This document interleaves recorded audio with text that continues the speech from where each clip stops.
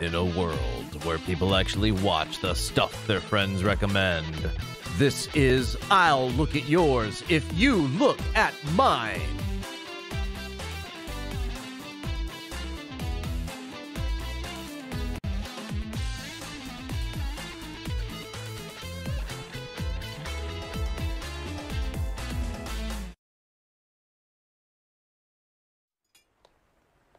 Eating all alone up here again. So, what do you think of that American flyboy? He's something else, isn't he? As soon as he saw me, he asked me to marry him. So I told him of the 3 pilots I've married. The first died in the war, the second died in the Atlantic. The last one, he died in Asia. So you've heard something? I got the call last night. They found his remains in some remote part of Bengal. It's strange, Marco. I've been waiting to hear something for 3 years, but now I can't even cry. I just feel numb. Maybe I've run out of tears. Yeah, well, the good guys always die. Cheers. To a good man. Marco, I want to thank you for keeping an eye on me and my restaurant all these years. I just can't tell you how much your friendship means to me. Well, you know, it's a great place, except for that ugly photograph you keep hanging on the wall up there. Hey, that's my favorite picture. I can't believe you scribbled over your face. That's the only picture left of you as a human. How are you ever going to break that stupid curse on you, Marco? Out of context, that is just such a weird quote. Yeah, how are you going to break that curse, Marco? If you think in the audience this would be the central question of the story, you, like myself, would be sadly mistaken. Spoiler alert, I do think that they vaguely hint at something in the voiceover epilogue. Always the best policy to tie up a loose plot point real quick, like, I know what you're thinking, but it worked for Hal. It did, but shh, let's not encourage them. Greetings, lookers! Welcome to this edition of I'll Look at Yours If You Look at Mine, the podcast that's one part movie discussion, one part game show, where we never know what we're watching next. I'll be your host, Ben Mitchell, and you can find me on Twitter and most social media with the handle @RedHenMedia1. Look for that red hen icon. And welcome one and all to the 4th episode of Series 10. There will be 5 episodes in this series, and the series theme is Eastern animation, for which we've all secretly submitted one movie. Now, we all guess who submitted what in our WHODUNNIT segment, and at the end of the series, the winner is awarded a Who-Dundie trophy, along with a bonus prize. This series' bonus prize is a $25 gift card and a fantasy sword pen, as pictured here, and which we've thoroughly established that this is the only one of its kind in the entirety of the multiverse. We ask you to accept this dubious fact without compunction, please. But that's not all, because you are the X Factor. Yes, there's also an audience choice selection somewhere in the mix. So please head on over to redheadmedia.com/audience choice, submit your pick, and we may watch and discuss your movie on the show. Again, that's redheadmedia.com/audience choice. Now, today we'll be discussing Porco Rosso 1992, which is a Japanese animation adventure comedy fantasy feature film. Woo! It's currently streaming on HBO Max. And welcome to this very special episode. Today we're discussing Porco Rosso, as I said, which is actually a delicious culinary delight that will impress even the most distinguished palate at your next soiree. That's right, we're a cooking show now. Of course, I'm really talking about Studio Ghibli's 1992 anime about a former World War I pilot cursed to look like a pig. But I'm not talking solo, and I'm not flying solo either, because I'm here with my distinguished co-pilots who are probably going to propose to the next dame, or do they meet, depending upon their preferences. So we better scramble to the airboat for a rollicking aerial showdown before they sanction a boxing match in the Adriatic Sea. Hey, gang! Hey. Hello. Ciao. Ciao, bella. With us today, the provocative one, Mr. Devin Schwartz. That's better than Chris Pratt does as Mario. And hey, everybody, the game is on. And my good friend, the incendiary James Pepe. It's a me, James Pepe. Porco, also Rosso. I don't know. You say Porco, I say Rosso. Isn't that game, the pool game that people play, the Adriatic Sea? Yeah, right. Yeah, right. Porco. It involves punching for about 15 minutes. Yeah. Just a good walloping. I read a review. I read a review of the movie who described that as a "they live" style box like fight. That is an apt description of that scene. Yeah, it totally reminded me of They Live. Exactly. And speaking of sunglasses, we're also joined by the irrepressible gentleman, Jim Scott. Hey, Jim, put on the glasses, Jim. Put them on. Hey, I wear my sunglasses at night, right? And greetings, gentle listeners and friends. Happy to be here. Happy to have you all. All right, guys. Let's start off by checking today's headlines. Extra, extra! Extra, extra! Read all about it!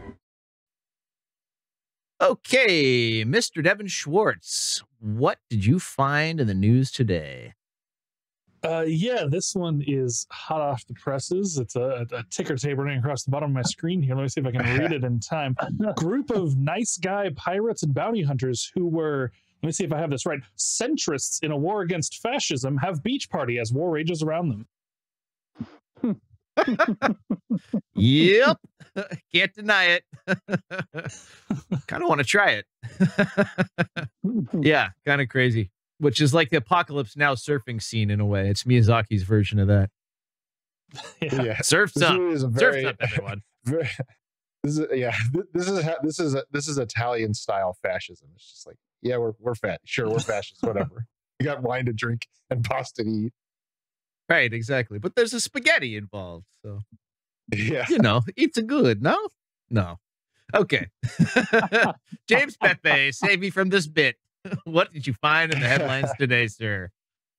I found this simple headline: "When pigs fly, delight and whimsy follows." Simple but effective. Yep. Very good, sir. Love it.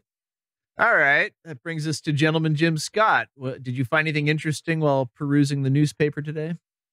Yeah, actually, I went to a blast from the past. I looked up in the movie review section of this movie by none other than Siskel of Siskel and Ebert. And Wow. I got a direct quote, and it follows.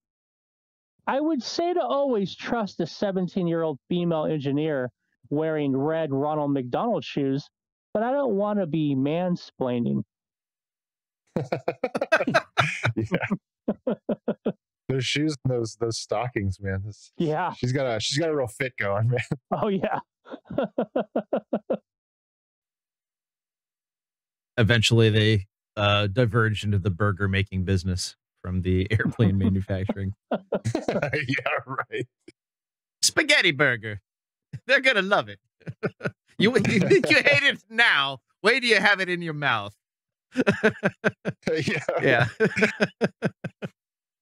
All right, guys. Thanks for the excellent headlines as always. Why don't we give this combo a little context and do a little segment that I like to call the rundown.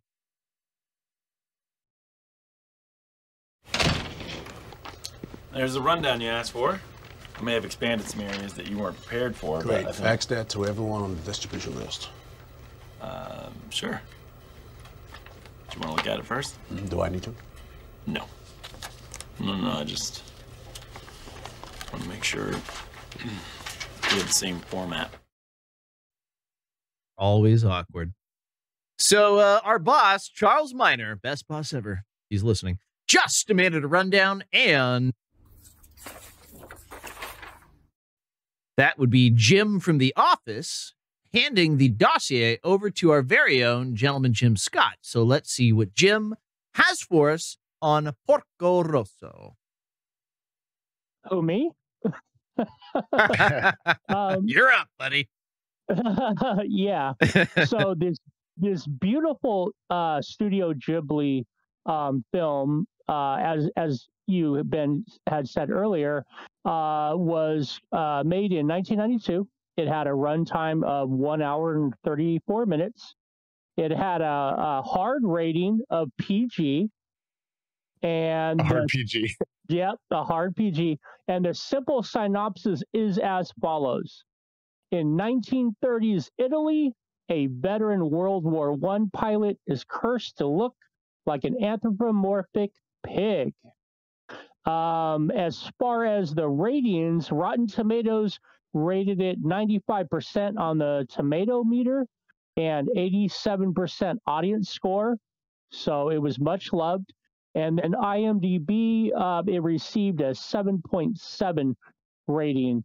As far as studio awards, it won from the Nikon Sports Film Awards, the Ishihara Yujiro Award, and then also from the Manichi Film Concourse, it won both Best Animated Film and Best Score.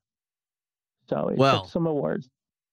I can say I'm thoroughly familiar with each and every one of those prestigious awards. Yeah. So I will give it a ring up. Tongue in cheek. But yeah, that's cool. It garnered some awards. Good for them. Yeah, and as far as the dubbed version, on the English side, it had Michael Keaton as the voice for the Porco Rosso, and Carrie Ells as the voice of the American Texan pilot Curtis. So He just those are the notables. Everyone has something to say about that. I was thinking he was the voice of the cat in the other movie we watched. Yeah. And then the cat in the other movie we didn't watch. Yeah. So he must have just signed up for a block of these things. The voice of the female lead, not now I'm forgetting everyone's name. The one who owned the restaurant. She was the same voice as the lady from Spirited Away. I thought she sounded familiar. Which lady from Spirited Away? You know I'm terrible with names. The only other human. No, the human that helped her out. The the like train mentor, ticket. her like the mentor. Oh yeah. So they must have been signing people up for.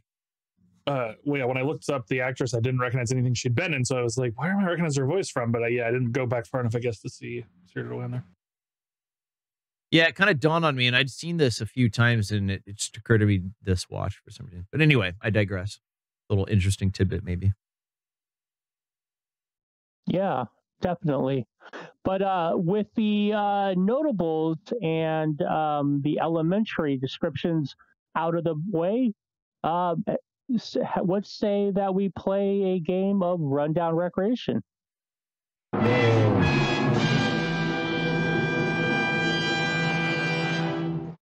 Perfect. So the name of this Rundown Recreation is Rosso Revealed. And true to the form of the pirate being a motley crew, these questions will also be motley in their form and fashion. There will be a multiple choice A, B, C, D. There will be true, false. There will be short answer. Okay, a little mixed bag. Kind of like a Miyazaki movie. It's like a random mixed up. And I'll give you guys a couple of seconds to get yourselves ready before we delve into Rosso Revealed. Ramen. There we go. Nailed it. Mixed up full of ramen. Got it. Made it. Yes. Timely too. All right. And we can talk later about what broth we use and what we like to put in our ramen. But yes. Told you this was a cooking podcast now. But let's run with the first question, shall we? Yeah, lay it on us, man. Perfect. So question number 1 worth 1 point. Hayao Miyazaki was the director of Porco Rosso, but who was the writer? Was it A, Hayao Miyazaki himself? Was it B, Akemi Okamura? Was it C, Tokiko Katô? Or was it D, Ako Atsuka? And if you guys like, I can repeat those answers. Locking in my answer. All right, I see Ben, I see Devin. Do I see Pepe? All right, perfect. So answers revealed, please.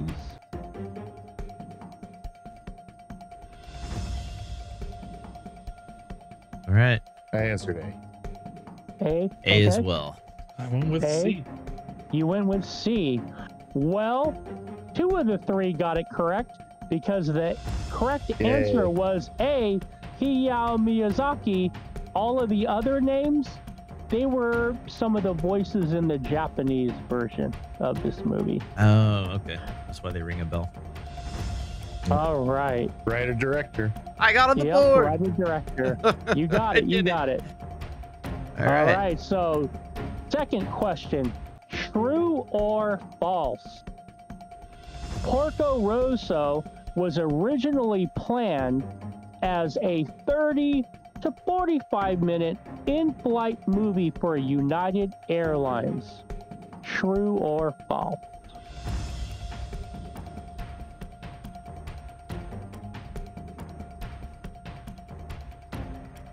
Always a good idea to put shows about planes crashing on an airplane. All right, so I see everybody's locked in. Answers, please. And this question is also worth 1 point. I think this is a trick question. Yeah, me too. I think it was made as an in-flight movie, but for Japanese airlines, for Japan United. Air. I don't know why it would be United. Okay, oh, yeah, that was a trick question. Yeah, good call.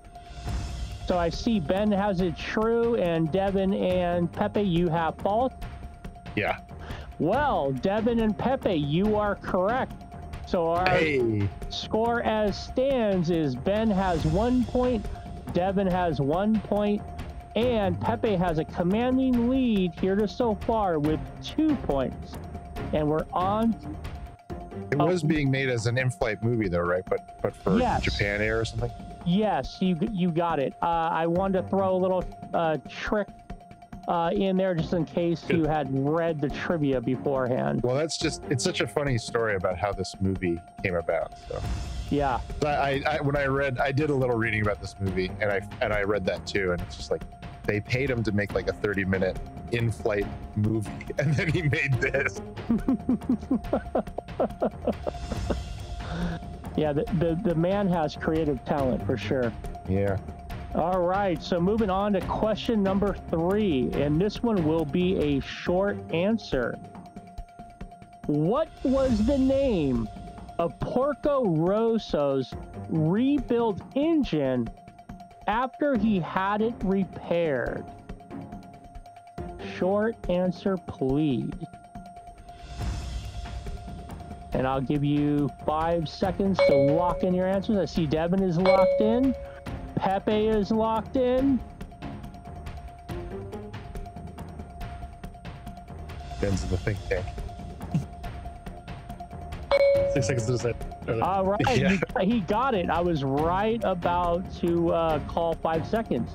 All right, answers revealed, please. I don't know if you're looking for something more specific, but I do remember this word.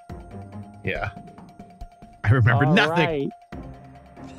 All right, so Ben says, Scooby don't know. Devin, what did you put? Ghibli. Okay, and last but definitely not least, that's Pepe, a good what detail. Did you put? I like that. Yeah, I have, I say Ghibli, but I have Ghibli, so I don't know what the right way to say it. It's a gift ship situation. Yeah. Nobody can know. Yeah. And I am not vegan, so I will not punish you on it. There is no punishment for phonics here. So the correct answer is Ghibli and or Ghibli. So Devin and Pepe, you got another point. All right. Celebrated getting on the board way too soon here. So right now we have Ben with a score of 1, Devin with a score of 2, and Pepe still with the commanding lead of 3, but we're early. It is still anybody's game. It was a real dogfight. In the Adriatic, right? Yeah. All right. So question number 4. This will be on movie trivia. What was the other movie that Michael Keaton did in 1992 besides the voiceover he did for the main character in this movie of Porco Rosso? I will give you a hint. He also was a main character in this 1992 movie.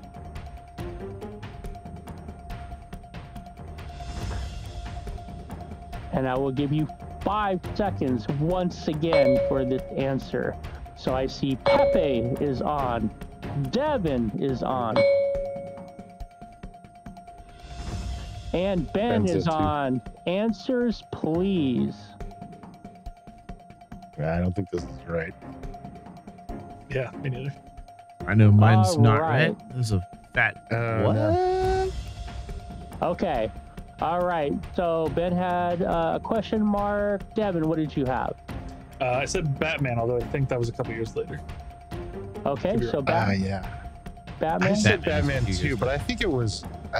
Oh, was it later than 92? Okay, I thought it was a little earlier. Oh no, Shows what I no, it was 95. earlier. It was earlier. Oh, Wait, which are we talking about? Batman the movie? Yeah. The Michael Keaton Batman. Yeah, it was 89. Yeah, okay, so that's wrong. Yeah. Shit. So what was the other Michael? Okay, Jim, lay it on us. All right, I'm gonna lay it on you because you guys were so close. Oh, that's a good one. I believe Beetlejuice was 1988. I believe Beetlejuice was 1988. I could be wrong on that. Okay. Yeah, you guys you're were right. so No, yeah, close. You were snipping up the right tree. If you if you just would have put Returns, Batman Returns. Of course. I forgot he was even into. Yeah, with the penguin. Danny DeVito's a penguin. So, nobody gets a point. We're still at our score, but it is time for a bonus question. Oh, these are good. And this one will be worth 3 points. Whoa. Right. And it is this. What was Porco Rosso's real name? What was Porco First and Rosso? last? First and last, please. 6 seconds to decide. Oh, jeez. The counter will start now.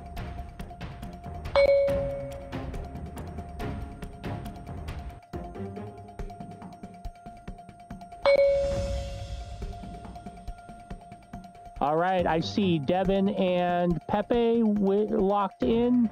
Are we also locked in, Ben? I guess so. All right. Oh, man. Answers revealed, please. Damn.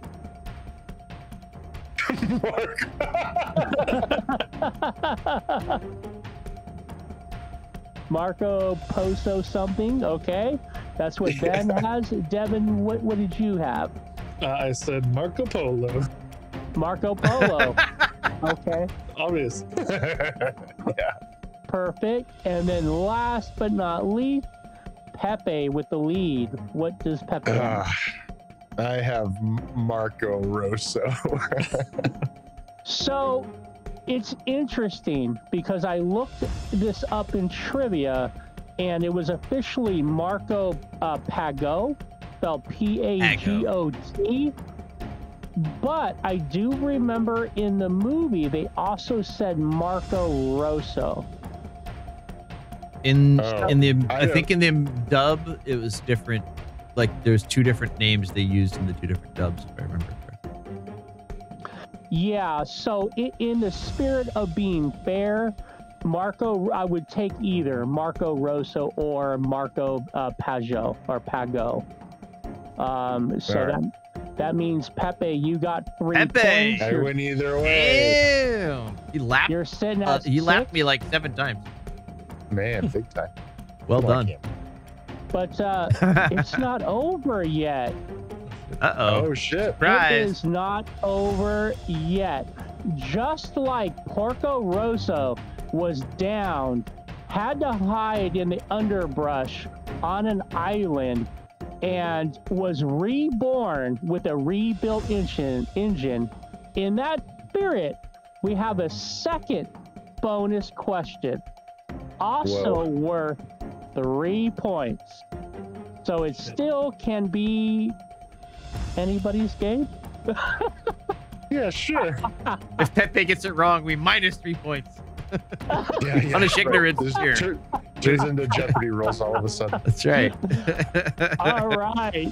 So this question is close to my heart, and it is also movie trivia. Here we go. Carrie L., who plays the voice of American pilot Curtis, is best known for The Princess Bride, but he is also well known for his role in this very iconic horror movie. What is the name of that horror movie? 6 seconds each side. Jim. Made this Oh my question. god, I'm so drawing bad. a blank even though. I know, Okay, right? I remember now. Okay. So, Ben, you're locked in. Pepe, you're locked in. And Devin, you're locked in. Reveal your answers, please. All right. So, Ben, I see you put Saul. Devin, what do you have? Silence of the Lambs. The only horror movie I know. Good guess. Yeah. Silence of the Lambs, a great movie. That also is All close Through the to my House. heart. Yeah. Yeah, right. He's all through the house. And Pepe, it looks like you have Saul as well. Yeah, just because we're playing a game. All right, perfect. So, with a commanding lead of 9 points, you are the winner of this particular Yay. Rundown Recreation Rosso Revealed. Yay. I did it, you guys. Nice I job. did it. Thank you, Jim. That was excellent. My guns Well done. didn't jam. Thank you, Flew in man. the sun, Yeah. That's right. Yep. Watched your 6. et cetera, et cetera, et cetera. Maneuvers happened. So, Devin, where does that leave our overall Rundown Recreation scores for the series? Do we have a tally for that? Yeah, that puts me and Pepe tied at 17 points. Ooh, wow. Jim in second with 8, and Ben in third with 6. All right. All right. I can run next time and catch up to you guys if whoever does the game offers tons of points. Hint, hint. Yeah, just a huge bonus point at the end. Yeah. For 20 points. All right. I'm going to change my lower third back to where I'm winning, which is the overall score. There it is. There it is. Okay. Let's see if we can keep that going, though. And your number's so big. 2. You're also singular with your ones. I just It's twice as it's a big as terrible mine. thing. It's ugly, really. Yeah. No, We let's should be see if we can ashamed. change that though. I shouldn't be in the lead. Somebody else should be in the lead. Let's find out who done it and see if you guys can score some points. Shall Yeah, we? let's do it.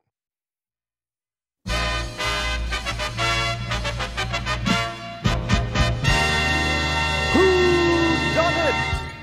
We've reached the segment where we guess and reveal who is responsible for this week's submission. Winner with the most correct guesses at the end of this series will win a WHODUNNIT award.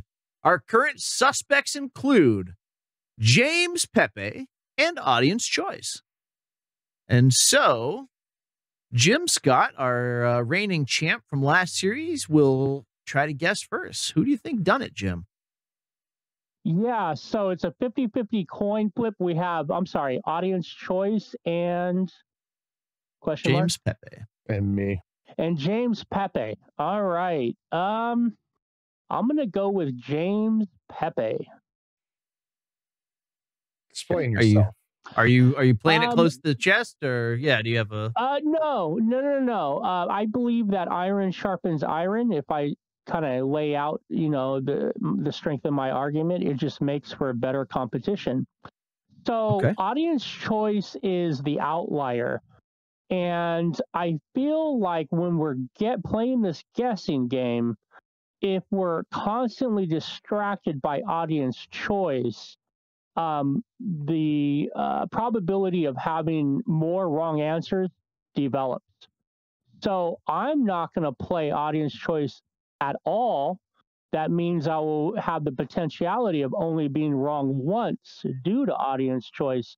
I'm playing the odds, baby. Pepe, I think it's you. Okay. All right. He's a man with a plan. Okay, I guess I'll go next. So I think that this one is the audience choice, and I'm basing that off of, I vaguely recall something about when we first discussed this category that we're like, oh, when we do this, it'll probably be all Ghibli films. And then Pepe was like, but maybe someone will choose something that's not a Ghibli film. And so I feel like he said that, so maybe he would have taken that opportunity, but maybe he was playing the long game to throw me off. I'll admit that. And my reasoning is a little thin, especially based off of my hazy memory.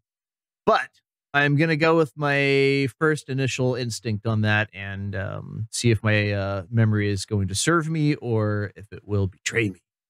So, Devin, am I remembering correctly, or is it James Pepe? Well, I have to guess James Pepe. Here's my reasoning. I do think it is Pepe's film. This feels like a Pepe movie.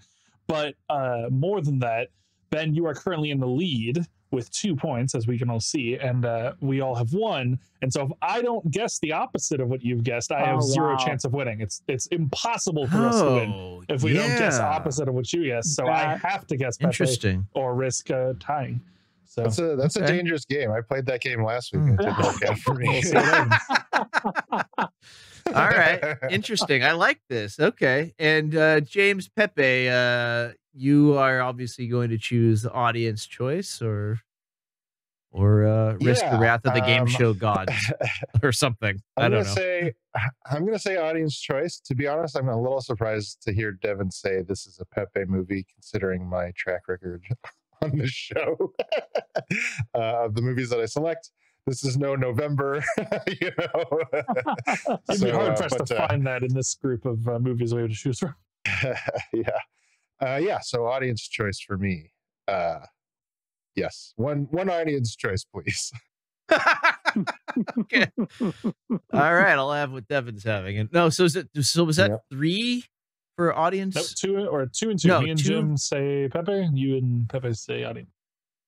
All right, well, let me get the audience in here, everyone that submitted. Yep. No.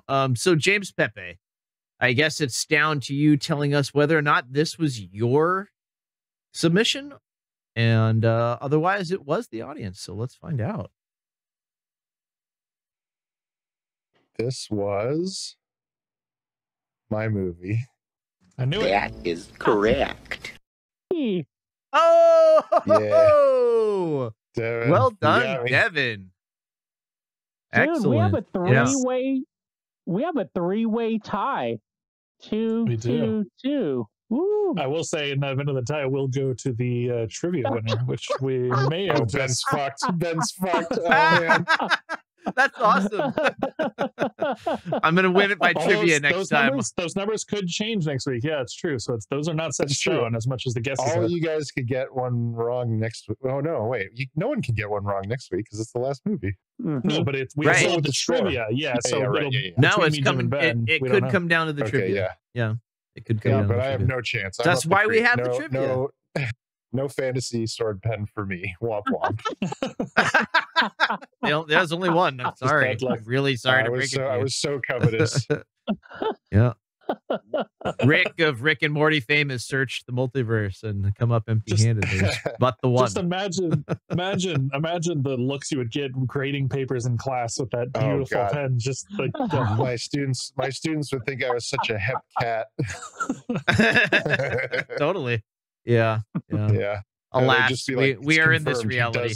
He does have a dungeon. It's confirmed. Yeah. There's like a conspiracy group on Reddit or something. Come to my philosophy dungeon, students, where I That's write right. with my fantasy sword pens. All right, so now that we're deep into the dank dungeon of Professor Pepe, we need to find out Hopefully no one at my why school will- it is. Yeah, exactly. Why it is that you chose what you chose. I guess what I'm trying to say is you got some splaining to do. You say you got some explaining to do. So how'd you come up with Porco Rosso out of all the Ghibli films and animation? Yeah, so back when I was back at home, my sister, so a long time ago, I got my sister a like DVD collection of a lot of the Ghibli movies. Or I guess it was all of the actual like Ghibli movies, right? And we just decided to watch them. And we started with the ones we hadn't seen because she'd seen more than I had, but I hadn't seen a bunch of them. But I'd seen some of the big ones like Spirited Away and Howl's and stuff like that. And this one was just one of the ones that I hadn't seen. I don't remember if she'd seen it or not. And we watched it and we were just like, holy shit, this is like the hidden gem of the Ghibli collection. We were like blown away by it. It was so good. And so that was my first encounter with the movie, and actually rewatching it yesterday was only my second time seeing it. And it lived up to my memory of it. It met my sort of expectations. And the guys, I watched it with three other guys. Two of them hadn't seen it before. One of them had. One of the guys that we watched it with, it's his favorite of the Ghibli movies. And the two other guys who hadn't seen it before really, really liked it. And I was really happy about that, because I didn't know if it was just me and my sis, who are like, fucking weebs or whatever, and we just happened to like this movie. But they really liked it too. So I was pleasantly surprised. I've heard a lot of people that this is their favorite Ghibli movie, including some of my teachers. One of the teachers, the first time I watched it, the guy threw it on in the middle of class while we were doing like a workshop class or something. Like, here's my favorite Ghibli movie. And to us. Okay, great. So yeah, I do hear about that. But who's seen it? So Pepe, that was your second viewing. I've seen it before, yeah, but watch. Yeah. Let's quickly go around. Devin, had you seen this one? I had not. Jim? No. Okay, so new for two of you. I hadn't seen this one in a really long time, personally. And although I always liked it, it was never my favorite. But this time, it just didn't. I don't know. It just didn't capture me. And kind of the elephant in the room for me was that, like, I feel like the love interest girl, the engineer that everyone was falling in love with, she was 17, but they portrayed her as kind of younger, and that kind of like didn't seem to age. Theo, I think her name was. That didn't really kind of like age well for me.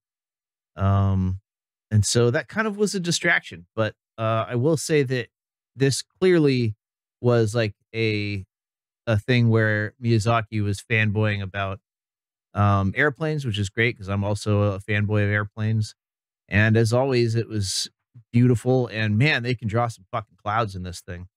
And yeah, the other thing that I liked is I just really like, even if I'm not completely like behind something or like into it, which this viewing just didn't do it for me.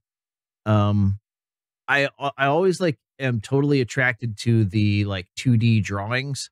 Like, I know it's all 2D and that every frame was drawn by someone's hand and was painted, and so that in and of itself is enough to just like fascinate and draw me in. But yeah, some of the other plot points I felt were like kind of clunky too, but not in a way that it's similar to Howl's. Like the story kind of like bumped around and meandered around, and so it's like what you expect to get with a Ghibli movie. So I didn't like detract points for that specifically. But how did this one, 20,000 feet? I don't even know if those planes could fly that high. How did that sit with you, Devin or Jim, Yeah, I'm one of you interested to has. hear what you guys think about this. Yeah, first watch. I had kind of a similar reaction to you, Ben. I kind of liked it but didn't love it, is kind of how I felt.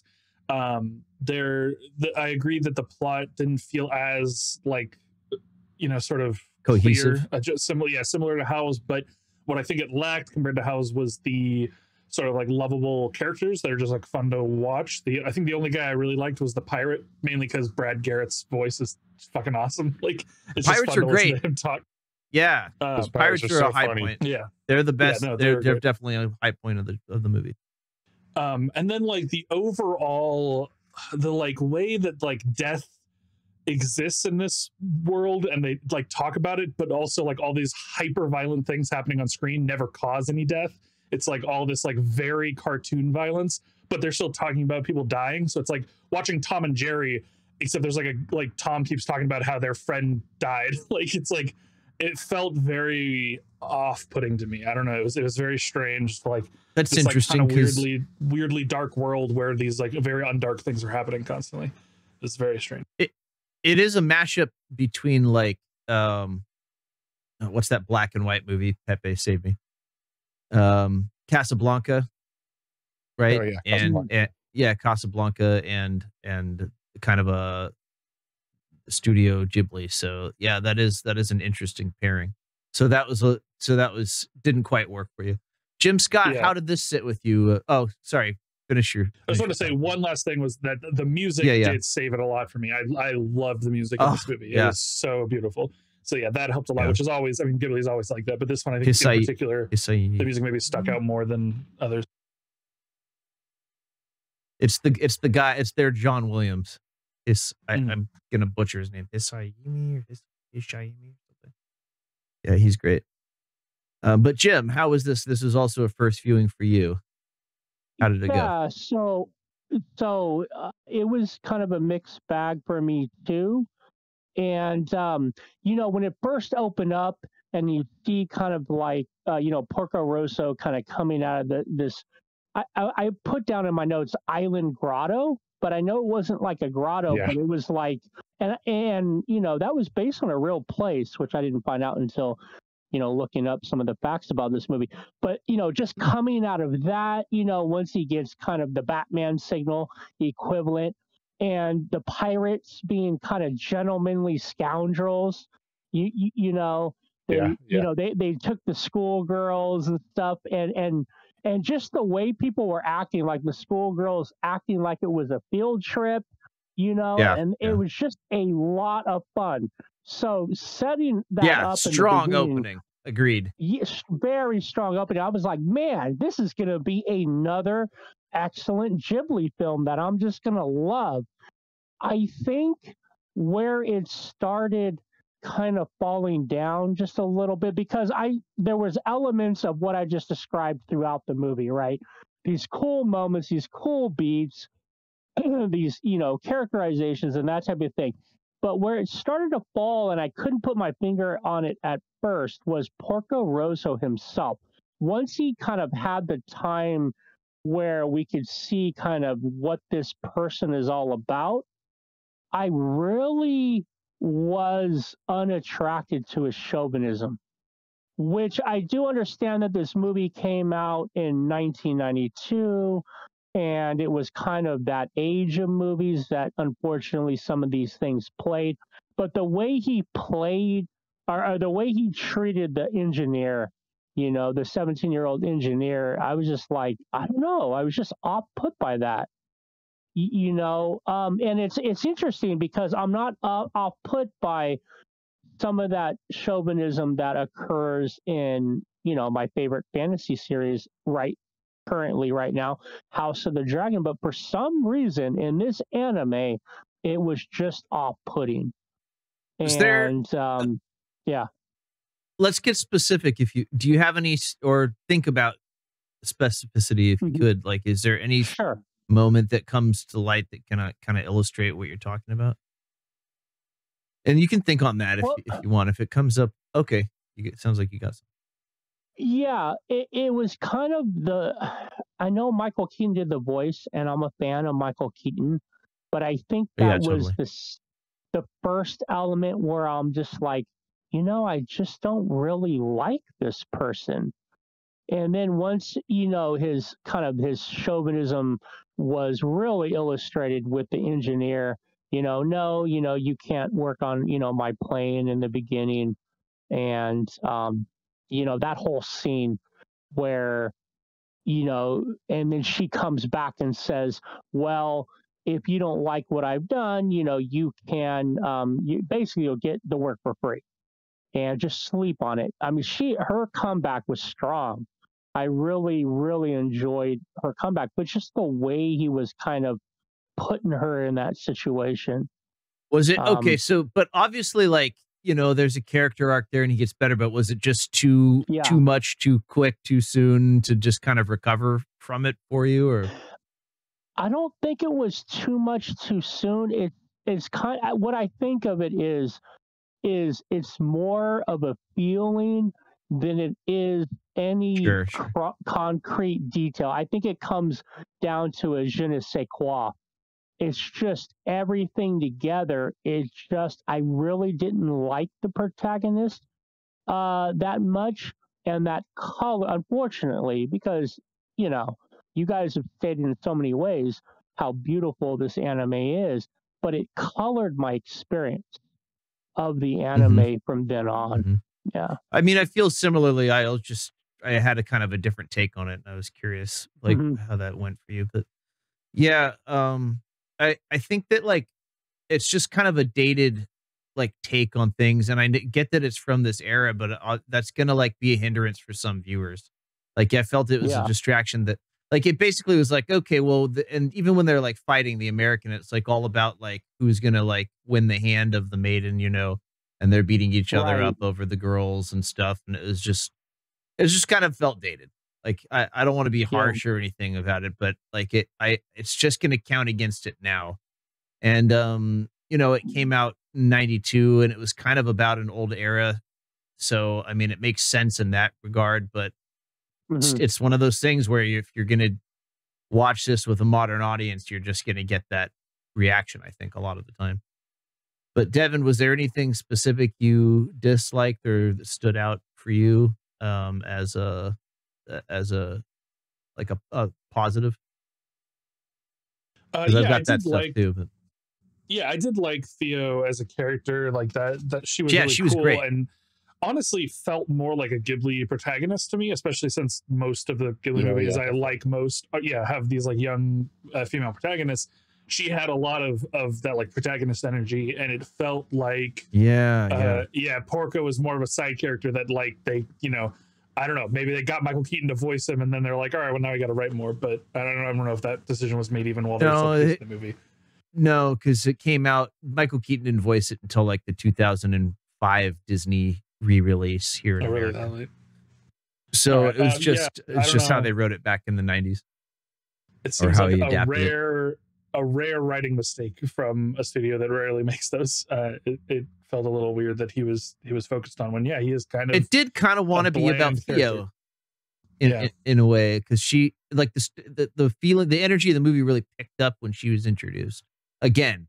Like, it was at this like really cool. The intro obviously knocked it out of the park, and then it kind of like the energy level drops down, and then it picks back up when she's introduced. And plus, the workshop is really cool.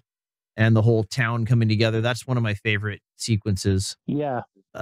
In the movie as well. And just like the rebuilding of the plane. Okay, yeah. Go ahead. Yeah. So at least on this topic, I'll make two defenses for this. Sure. Yeah, let's hear it. First is that neither of the female, I guess, leads, Gina's not quite a lead, but Gina, that's I don't know her name. what you would call her. Yeah. So neither of them were ever, at least I don't think, were ever like damseled in this movie. You're right in saying that like Theo was sort of put up as like a prize to be won, but you never get the sense that like Porco needs to actually like save her or whatever, or Gina for that matter, right? They can like take care of themselves. Yes. The other thing I'll say is that, and my friend, one of the guys that I watched this with last night, told me about this. I guess when Ghibli was making this movie, they were making another movie at the same time. I don't remember which one it was.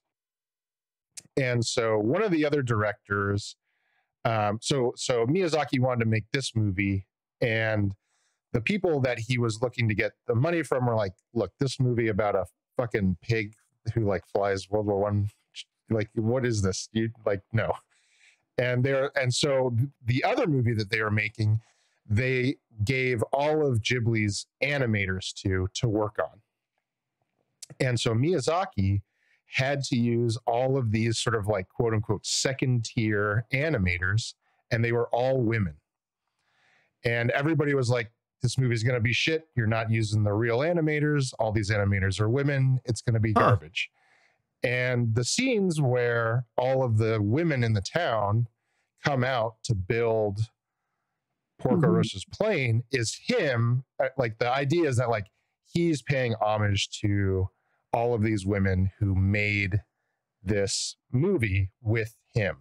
And so like all of those women are supposed to be representative of his animators who he got like quote unquote stuck with because they were the second tier animators because they were all women, and they made this movie, and it looks, I mean, it looks beautiful. Cool. You'd never know it wasn't like the best people they had in the studio on this job. Well, they really rose to those are my so those are my two defenses that I'll make for this movie. I think they really did rise to the challenge. Yeah. I think Miyazaki probably knew what he was doing when he was putting all these sort of like gender or sort of power dynamics into the movie. But there are a lot of like, all of the women in this movie are incredibly strong-willed, and none of them are ever damseled. And they're always putting Porco, for the most part, in his place. And the power dynamic, there's this sort of cultural power dynamic at play, but that never seems to like be sort of like affirmed by the people in the movie, you know, or like the way things play out in the movie. Yeah. No, that's strong things. I would say as a response that I feel like it's for a studio that is known for doing strong female leads. I don't know if he wanted to go in another direction or it was just how he adapted the story, but I feel like it still wanted to be about Theo, just even those situations aside, I think just based on the energy level, like Porco is such a like conservatively played character. It's hard to like for him to carry the story and thus the interest and keep the viewer watching. It really does need those other characters, and maybe I think would have been even better if it had been just somehow Porco Rosso was like a main secondary supporting character, and it was really about Theo's story or Gina's story or something. Because it seemed like even the pirates, like everyone around him was kind of more interesting in a way. Yeah. But if you didn't have, that's the real highlight. Well, but if you didn't have Porco Rosso as the central character, then you wouldn't have been able to have the story that he tells to Theo, which is sort of the centerpiece of the movie and is like, you're talking about the vision. Yeah. That he has like sort of dream sequence that he tells that to was Theo as a bedtime story. And that was like, that's an incredible piece of cinema, right? I mean, if you play it from, just go with me for a second. If Theo's the main character and she could still end up on that beach with him and the kind of like meeting, like he's kind of like a legend, right? And kind of like Batman. And then she finds out he's real or something and ends up on this island and he tells her the story. I could see that being a thing, I just don't know what it would take a lot more work, but I don't know. I just feel like maybe he doesn't, like, he's so good at writing the specific character. Like maybe he's not as good at writing the male lead characters as he is with the female lead characters or something. Yeah. Or maybe we just shouldn't think about him as like the lead, because even though the story sort of centers around him, like it is easier to think of all of the other characters sort of beg more attention every scene. Yeah, they do. Yep. And maybe that's on purpose too. Maybe maybe that's They definitely needed to be there. That's for sure. Yeah, I'll say that. Yeah. So, Jim, any Supporting in a big way. standout part? I'll say that vision sequence is haunting and all that it is. It was and incredible. And Devin, I know you had a problem with the tones like not matching up. I think that's you who said that. But when they do focus on one tone or the other, they both kind of work. I don't know that I can convince you that they'll work together or not. But man, that was haunting. I still think about that scene. When I think about the movie, my mind goes to that. But Jim, was there anything stand out that you really enjoyed about this? Yeah. Just like you, I really enjoyed when, all of the women came together. And I definitely take your point, Pepe, just as an aside, that all the women, came together, that Theo was very strong, and it was almost, listening to what you had said, and what you had laid out, it's almost like first it was Theo that kind of put Porco Rosso in his place, right? Because she definitely is competent, and knowledgeable and the best one for the job. But then it takes a village, and it takes a village of women, and I feel like that was the extra punch to try to, to also put Porco Rosso in his place as far as that. So that scene was really cool. I really enjoyed that. I like action. So my standout scenes were the strong beginning, because there was so much dynamic things going on. You had the pirates that were a certain caricature that I just loved, right? The fact that they were willing to take hostages, and the fact that they were kind of bumbling, and they were letting the schoolgirls kind of control the action. Like they were able to jump out, they were able to control the gun port a little bit, so they didn't fire on Porco Rosso. They were like the Gremlins. Yeah. And that opening sequence is so good. It's Terror so at funny. 5,000 It's so feet. charming. Yeah. Oh man, it's just so good. Yeah, and it set such strong tones. And then you have even the people on the ship where they make that arrow, and they're like doing the little different SOS iterations. You know what I mean? And all of this is like going back and forth, and it's so dynamic. I love that. You know what I mean? And man, the action and all of the other action sequences, followed suit, where you had a lot of different moving parts, a lot of things that, you had to pay attention to, and they were a feast for the eyes. I will say this too, Pepe, that when I was watching this movie, the way you enjoy a movie very much depends on the mood you are in at the time. Yeah, right. And I was distracted. I had gone out of the room, a few times to get something, and sometimes I, and then to use the restroom or whatever. And sometimes I paused the movie, and then sometimes I didn't. So I already was kind of in a distracted state, and I firmly believe that is some of the reason why I didn't enjoy this movie maybe as much as I would have had I been in another, movie. I'm sure we've all done it, where we watch a movie and we don't like it, or we don't like it as much, and then we see it at a later time in our life, and then we're like, oh my gosh, this movie is a masterpiece.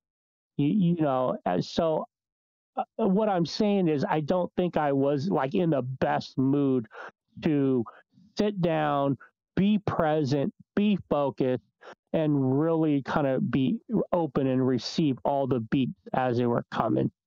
Yeah. I mean, that's fair. I mean, like with the Ghibli movies, they're all, I mean, there's something about them all that's common to them all, right? Like if someone Definitely. sat down and put you in front of, like, showed you a variety of, say, 10 movies, and 2 of them were Ghibli, you'd be able to pick, not even just from the animation, right? Like the animation is so iconic, but even just from, you know, the way the movies go and just sort of just everything about them, right? It's very specific. It's very peculiar to Ghibli, right? But on the other hand, the movies are so different that when you sit down to a Ghibli movie, you don't necessarily know what you're getting into, right? And like for me on the second watch, I knew that I was going to be in for this sort of like light comedy, sort of like romantic, sort of like Mediterranean, sort of like quasi love story, right? And I was like psyched for it because I was excited to watch it again because I had liked it so much the first time. But this movie definitely has a mood, right? It has that sort of like wistful, sort of nostalgic kind of loves that could have been but weren't sort of feel to it. And it's post World War I, and so the world is like at the same time like reeling from the Great War, right? But also like so happy that the fucking Great War is over, you know? Yeah. And I think the moods and the themes of it sort of try to hit that weird sort of balance of that feeling at the time of like this incredible sadness at what has just happened to the world, but also this like incredible happiness that like, because then it's like the roaring 20s, right? Or right? Because like the world is like, the entire world is like the war's fucking over. Actually, you know? Yeah, the Depression just hit when this movie started, basically. Like that's why the men are gone out of the Italian shop. It's like it's like 20. It's like takes place in 29 or something like that. So it's just they've had this like 10 years after and or something just to like set that up. Yeah. Okay. Well, maybe I don't know what I'm talking about. No. I mean, your point still stands. It's just right at the end of that. Like it's another dynamic shift. Yeah. So it's like they're kind of brought back down to earth again, as it were. But I kind of felt like I moved. Yeah, I kind of felt like I moved on without giving Jim. That was good of you to jump in there and respond to Pepe. But Devin, did you have anything to respond to as far as what he was talking about? Well, I wanted to agree with Jim that I also found myself sort of oddly distracted while watching this in a way that I didn't with Howls or Whisper of the Heart, or even the one I liked less that I can't remember now, Wonderful Days. With this one in particular, for some reason, I found it very hard to focus on, and maybe it was part of that sort of meandering storyline. But I had a hard time like just sitting down and watching this. I can't really put my finger on what caused it. Yeah, I watched it in big screen, because I'm hoping that people will eventually join me. Well, yes, and that's kind of my point. Is when I put on the headset and lock in for a movie, there's really not much to do but watch the movie. So at least that's true. I did it that way. But I've also seen this before a few times. It's just been a while, you know, for me. So I can't speak to that. But this movie does have a fair amount of action in it, but I wouldn't say that it's like rich with incident in the same way that Howls is, or it gets slow. Is. Even like the rebuilding of the plane, but it wants to strike a mood. Sorry, it does, and it does. Nobody does slow as well as Studio Ghibli, right? Yeah, I mean, we're talking about the concept of Ma and like capturing those things, and you do get a good sense of that Italian city, and it's wonderful, you know. Yeah. But you're right. Yes, the amount of incident that happens, it's not. Yeah. And I mean, if you look at the timeline, this is fairly early on in their movie making, you know. It would be yet another 10 years before they were doing Spirited Away, right? So they have all this, like, dare I make an airplane analogy of a runway before like hitting the point where they took off and started really like just hitting the like general audience masterpieces that are probably going to just be considered classics, you know, basically across the board. However, I don't know. I feel like we're kind of in the minority here based on the the Rotten Tomato scores and the IMDb scores were very high. People seem to love it. I read some of the reviews; they loved it. So I don't know. It's just this viewing. I just kind of. It's funny when I haven't watched something for a long time. You watch it from a different era, and just things stand out that you didn't notice before, and found it a little distracting.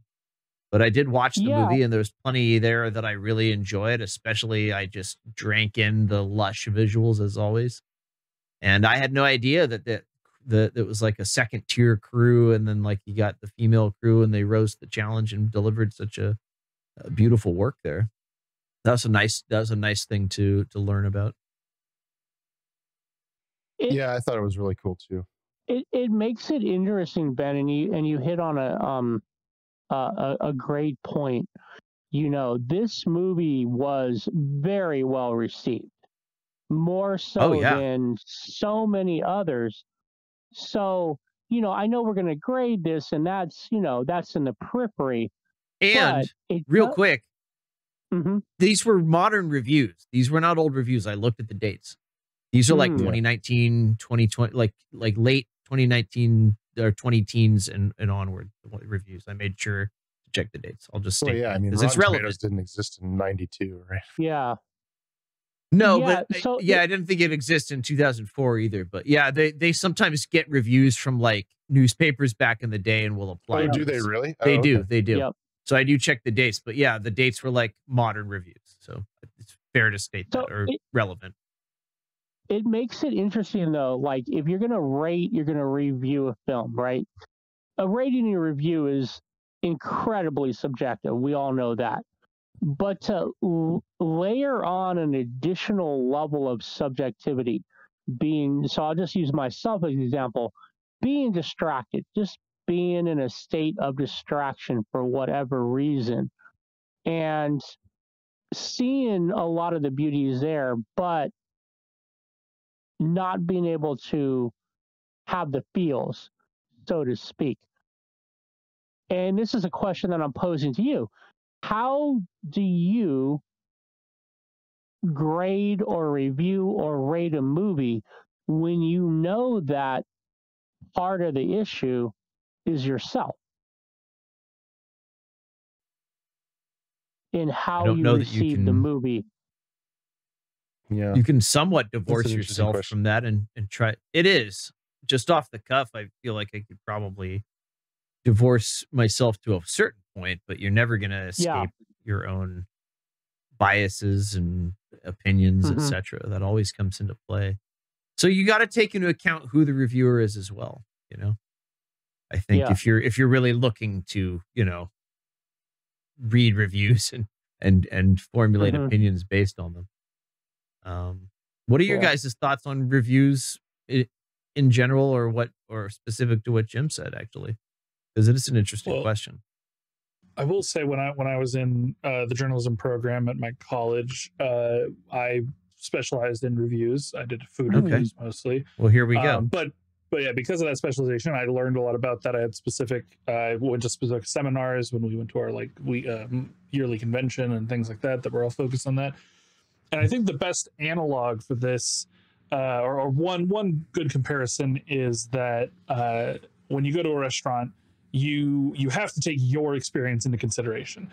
If you get a waiter who if you think everything that was wrong with the meal was the waiter's fault, like you found some hair in it that you think was the waiter's hair, and even if everything you think was just that waiter, and he's probably gonna get fired the next day, and therefore everything else is probably great, your review has to reflect your experience. You can't make assumptions. You can't try to adjust course based on your one subjective experience.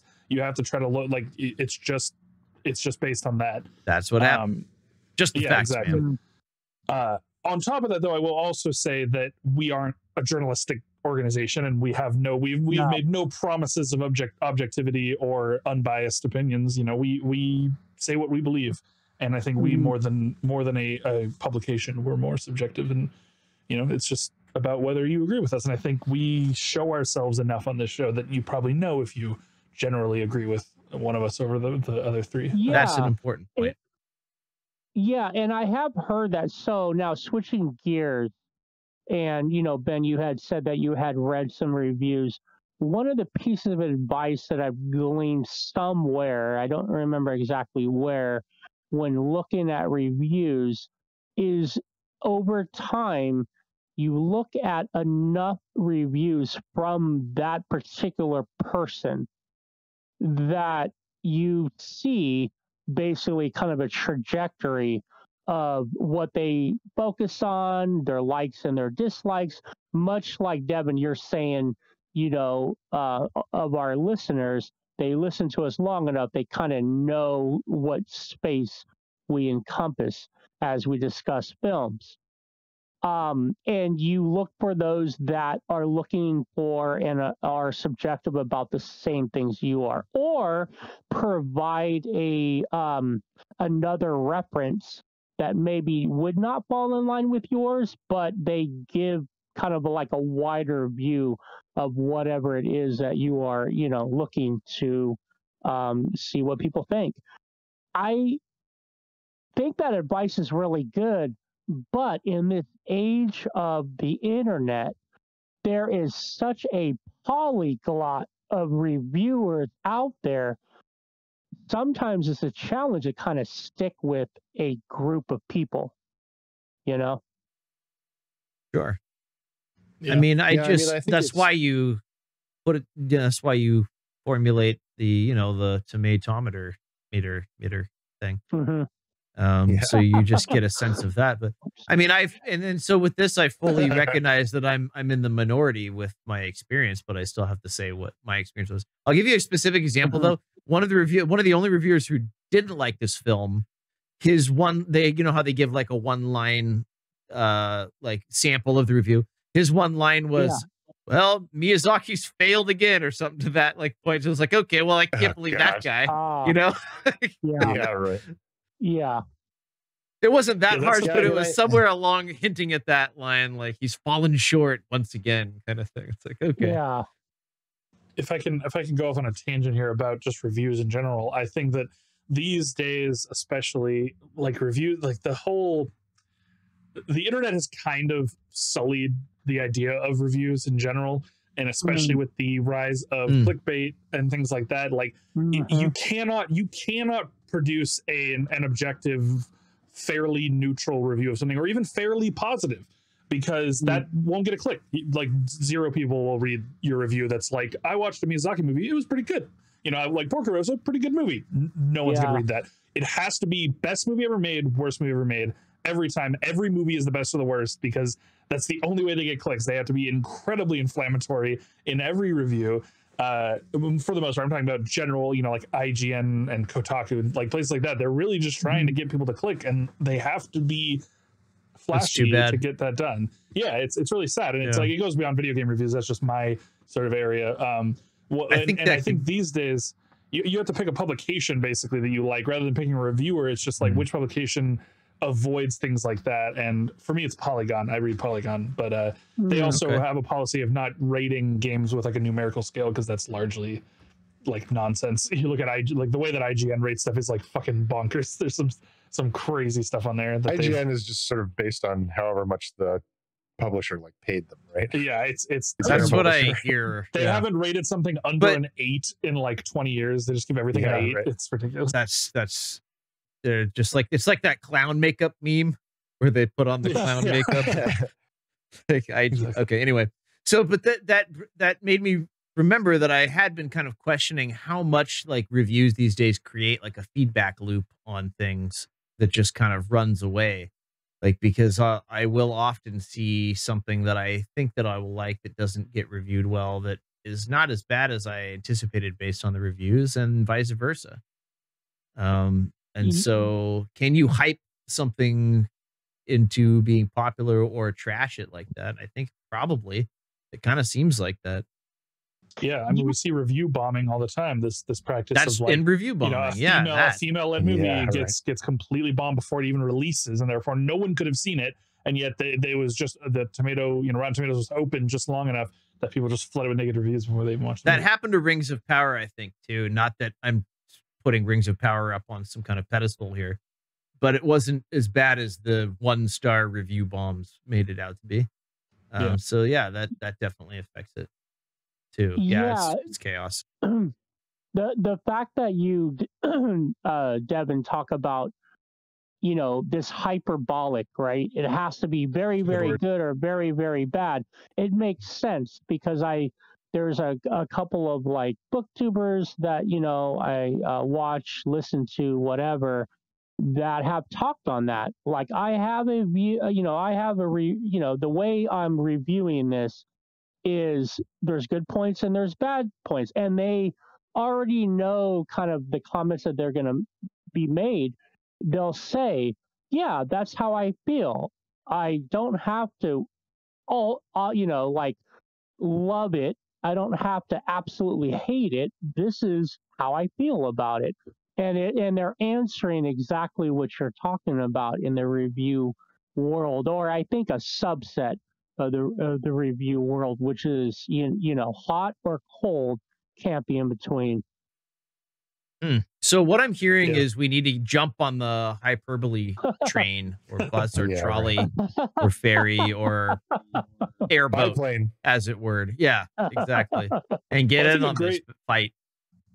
A great example of like the reality of when you get away from that, what it looks like is the fact that if you look at most of our average grades for the movies we watch on this podcast, it's like B's and A's and B's, but nothing. I mean, we have very few completely tanked movies, and we have very few, we have no solid A's except for Howl's Moving Castle. So when you have a council of people who whose pick was that again? Time will tell. I don't remember.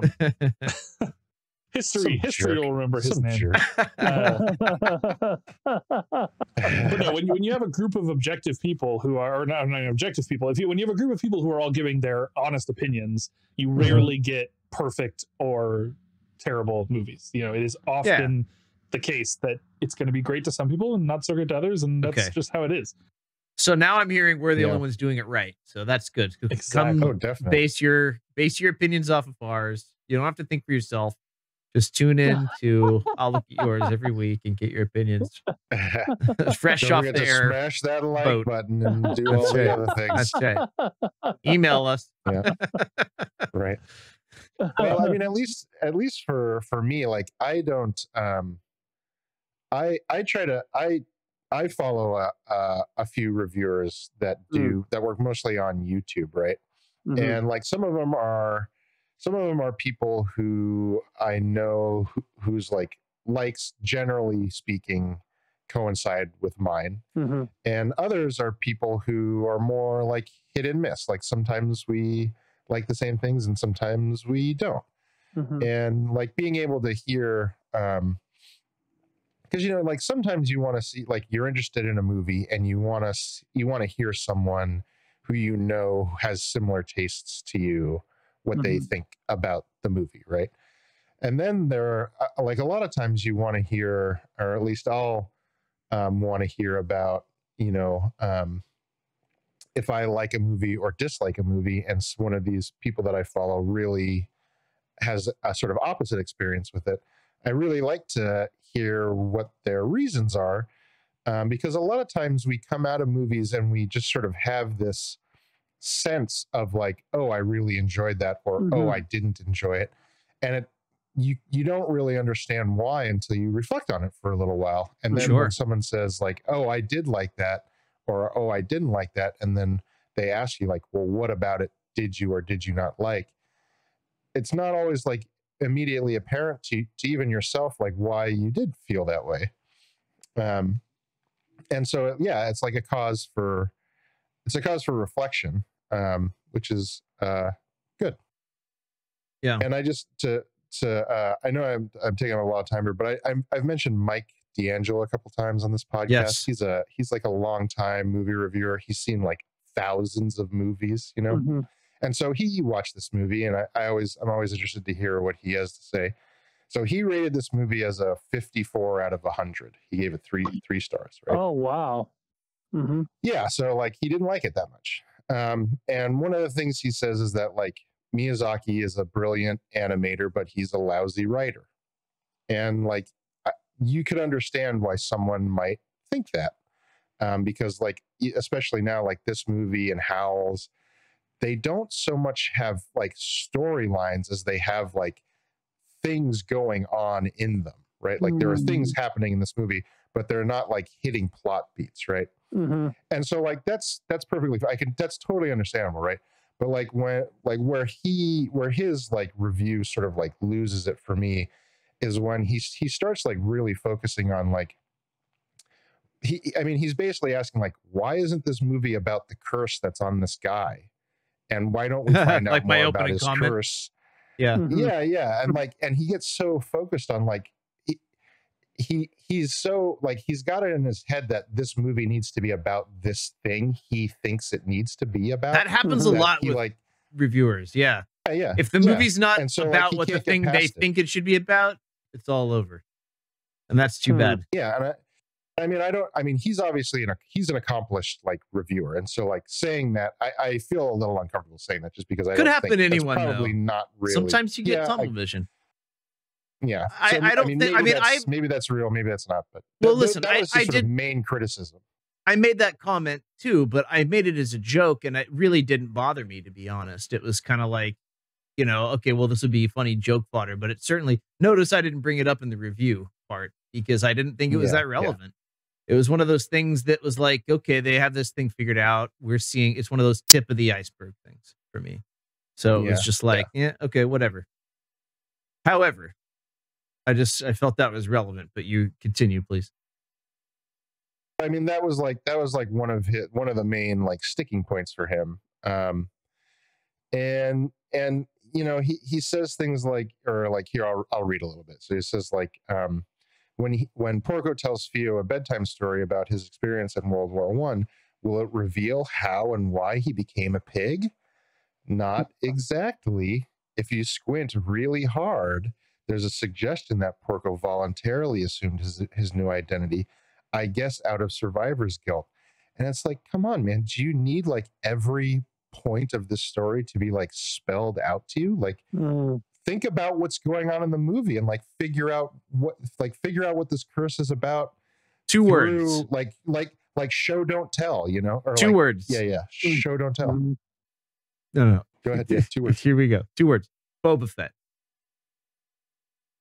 Yeah, right. Yeah, exactly. Yeah. That's it. Yeah. Case closed. So say I know what you mean, but say more about what you mean. Just that, he was way cooler before they started like telling you every goddamn thing about him. Way cooler. Right. Yeah. There should be room for that stuff. There should.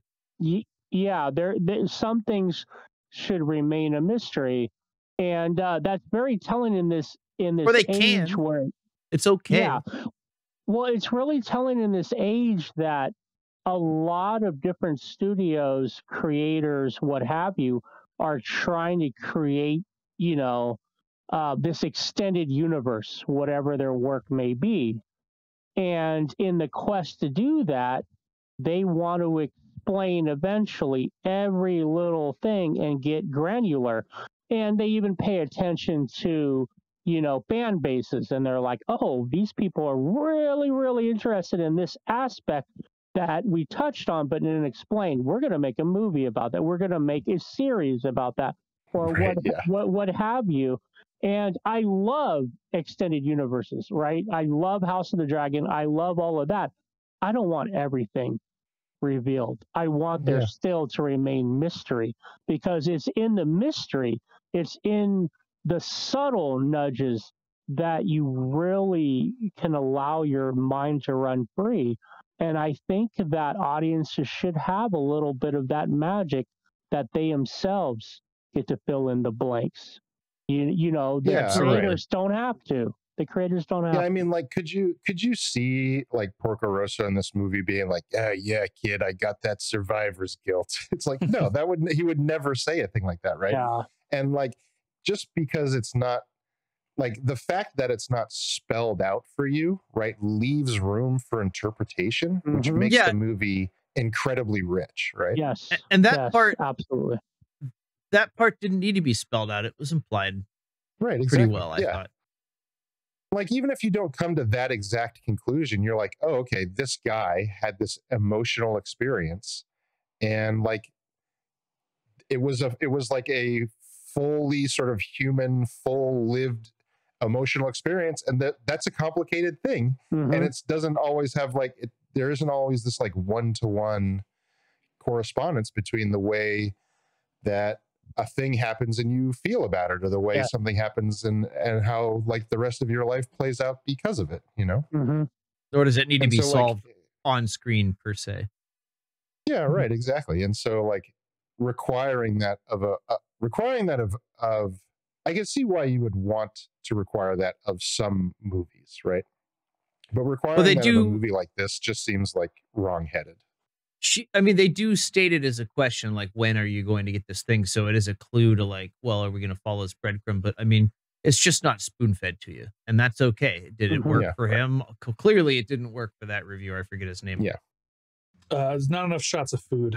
That's my big critique. Food shots. Okay. Like that's valid. Oh, you know, I mean, it was take place in Italy, like all the best food. They did have they did have like a spaghetti dinner.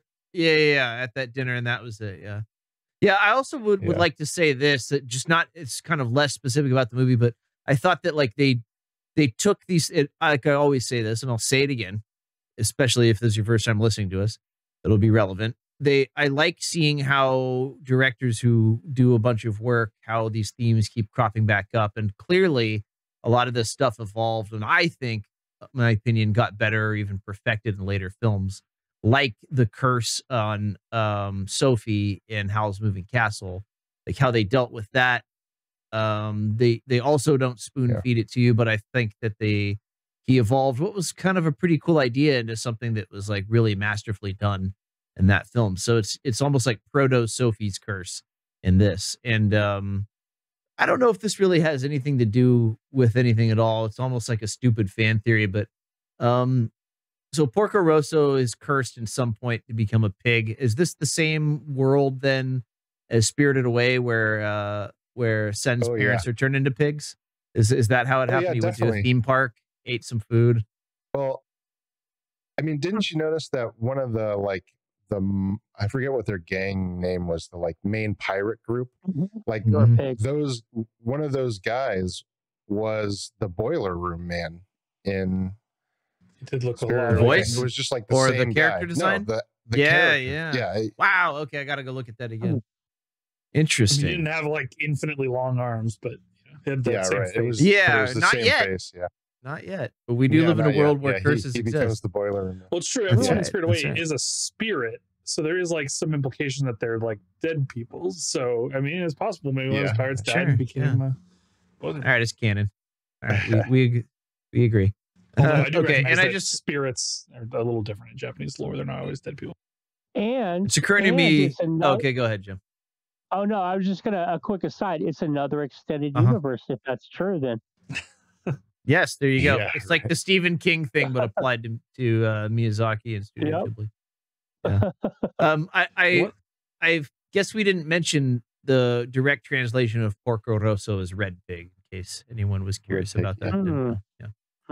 That name shows up in, I think, Whisper of the Heart. There's something I remember seeing Porco Rosso in one of the other movies. Yeah. And which came out after this, so that makes sense. On the few years. On the clock.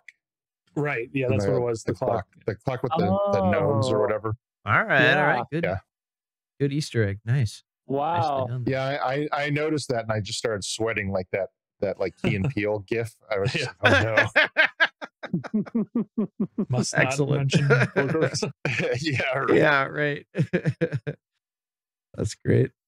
Okay, so I will say one other thing that I forgot to say before. Yeah, one of the other things when we were talking about the sort of gender dynamics of this movie. When like Porco goes to Piccolo, right, which is his like crack mechanic.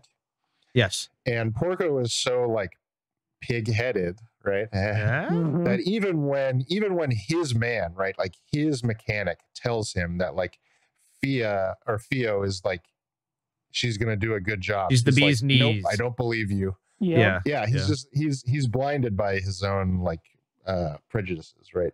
Sure. Even in the face of good, like he's standing in front of like a good reason, right? Like there's a reason you go to this guy Porco, and he's telling you that you should trust her. And he's just like, nope, I don't think so. Yeah. So I think this movie is interested in engaging with those ideas, or not ideas, those like prejudices. Yeah. And I think it couches them in a time in which it like appropriately couches them in a time period where they would be culturally appropriate. But it is certainly not interested in endorsing them, right? And no, in fact, I think it's like probably that. more interested in subverting them. The one, if I had to choose one scene that I didn't really like, it was the scene where Porco and Theo are back at his like hideout, and she just gets done yelling at the pirates and reminding them of their honor, right? Yeah, and that was such a great scene. They all come to their senses, right? And they're like, yeah. We're sky pirates. We have to have honor. Yeah. And then she gets all worked up and tells Porco like, oh, I'm all worked up. And then she just starts like stripping in front of him. And I was like, oh, okay, that's a little, that was a little. So things like that, obviously. Like that yeah. Okay. Yes. And I'll say this, that, yeah, just to take care of that, they wouldn't have done this now. They should have just aged her up and made it if they wanted to go that way, or not at all. Right. Yeah. It would have been fine if they just left that part out. Okay, so before we assign grades, it's time to take a short commercial break. And now a word from our sponsors. It's lunchtime again, but you're tired of eating the same boring ham sandwich. If you're hankering for something different, come on down to sample the most authentic Italian deli cuisine in the world. That's right, in the world. Located right here in the Italiano district of Tokyo, Japan. Just wrap your lips around our delicious meat at Red Pig Deli. You know, that aftertaste is how you know you're getting the real McCoy. You see, our secret to tenderizing our meat is to make a public spectacle of wading into the Adriatic Sea, simmering all day about inappropriate relationships, and you know you're done when everything erupts with a long, drawn-out flogging. That's right. Don't forget to place your bets. Warning, you are what you eat. Red Pig Deli isn't liable for any pig-related curses visited upon consumers. Our meat is habit-forming. Red Pig Deli will Porco your mouth Rosso. Yay, sex jokes. Yay. What else was I going to do? Rise to the highbrow levels of... No. Nobody does. Nobody could. The money was on the table. You weren't going to leave it there. You just pick it up. That's right. That's my job. All right. So I think that we probably have enough of discussion and time to come up with what we want to grade this movie. In that case, I should probably run the sound drop.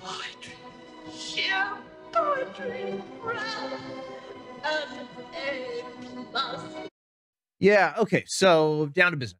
So for me, like I pretty much stated my case before. It just came down to my personal viewing experience. And I think after the discussion, I realized that it kind of just hinged on a main character that just wasn't that charismatic enough to carry the film. And maybe I don't know. I'm speculating as to whether or not it would be better if it was focused on others, but I'll hang my hat on just could have been more charismatic.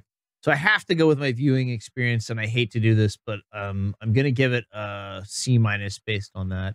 But I will say this, that I am definitely, I understand that I'm in the minority here, and that most people really love this movie. So I think you should probably check it out for yourself and make your own opinion about it. And there's plenty of there to still be liked. And I will also say that this just shows me an artist whose work is in progress as well. And it was from a certain time. And I don't blame him for having things that have aged not as good as they could have maybe. But what he went from and took here that was working and carried it forward into other films that I think are masterpieces and some of my favorite things. That said, Devin, where did you land with Porco Rosso? So yeah, I also had some sort of misgivings with this film throughout my watch, but I think overall, while it's not quite that Studio Ghibli can do no wrong, I think that the quality, the base quality of any product produced by Studio Ghibli is so high that for me, even the inconsistencies and things that I pointed out didn't quite ruin it. So for me, it was an A-, just a little below the other Ghibli movies I've watched. And in agreeing with many of the majority ratings out there as well. So yeah, I buy that as well. And James Pepe, probably going to raise this grade up a little higher with your grade, I imagine. Yeah, I mean, I'm gonna give this an A. Yeah. But something I've been thinking about is that, like, because like I measure all Studio Ghibli movies against like Spirited Away, right? Mm-hmm. You kind of have in a certain sense, you kind of have to, right? Yeah. Yeah. I'm not sure. I mean, this movie is like good in different ways than Spirited Away is, and I really liked Whisper of the Heart too, and I really liked Howl. Too. It's really hard comparing these movies, like saying, one's better than the other and things like that, because they're all just like different types of like perfection, right? And so I don't know that I would say that I like this better than Spirited Away, but perhaps that I like it at least as much as, so yeah, I'm going to give it an A. All right. And Jim Scott, you will give us our final grade. Yeah, so I'm going to give it a B. It's interesting because, most of the time when you watch a movie, you have a certain feeling about how you feel about the movie, and you may or may not reflect on that feeling, but that feeling kind of carries how you feel about the film. Because we discuss the films that we watch, we get that time to luxuriate, to reflect, to really notice perhaps things that we had not seen, and also to explore more deeply our feelings about the movie. And I think in this discussion, there were a lot of things that were brought up and provided context and helped texture how I received the movie. I think that if I would have just gone from watching the movie to grading it, it probably would have been a C. But in discussion and also seeing, yeah, there were a lot of beautiful moments and mechanisms used in this movie. It would be unfair to give it that lower grade because of how I felt about the protagonist. So I give it a B. Yes, crunching the numbers. Yeah, let's see where we are with this.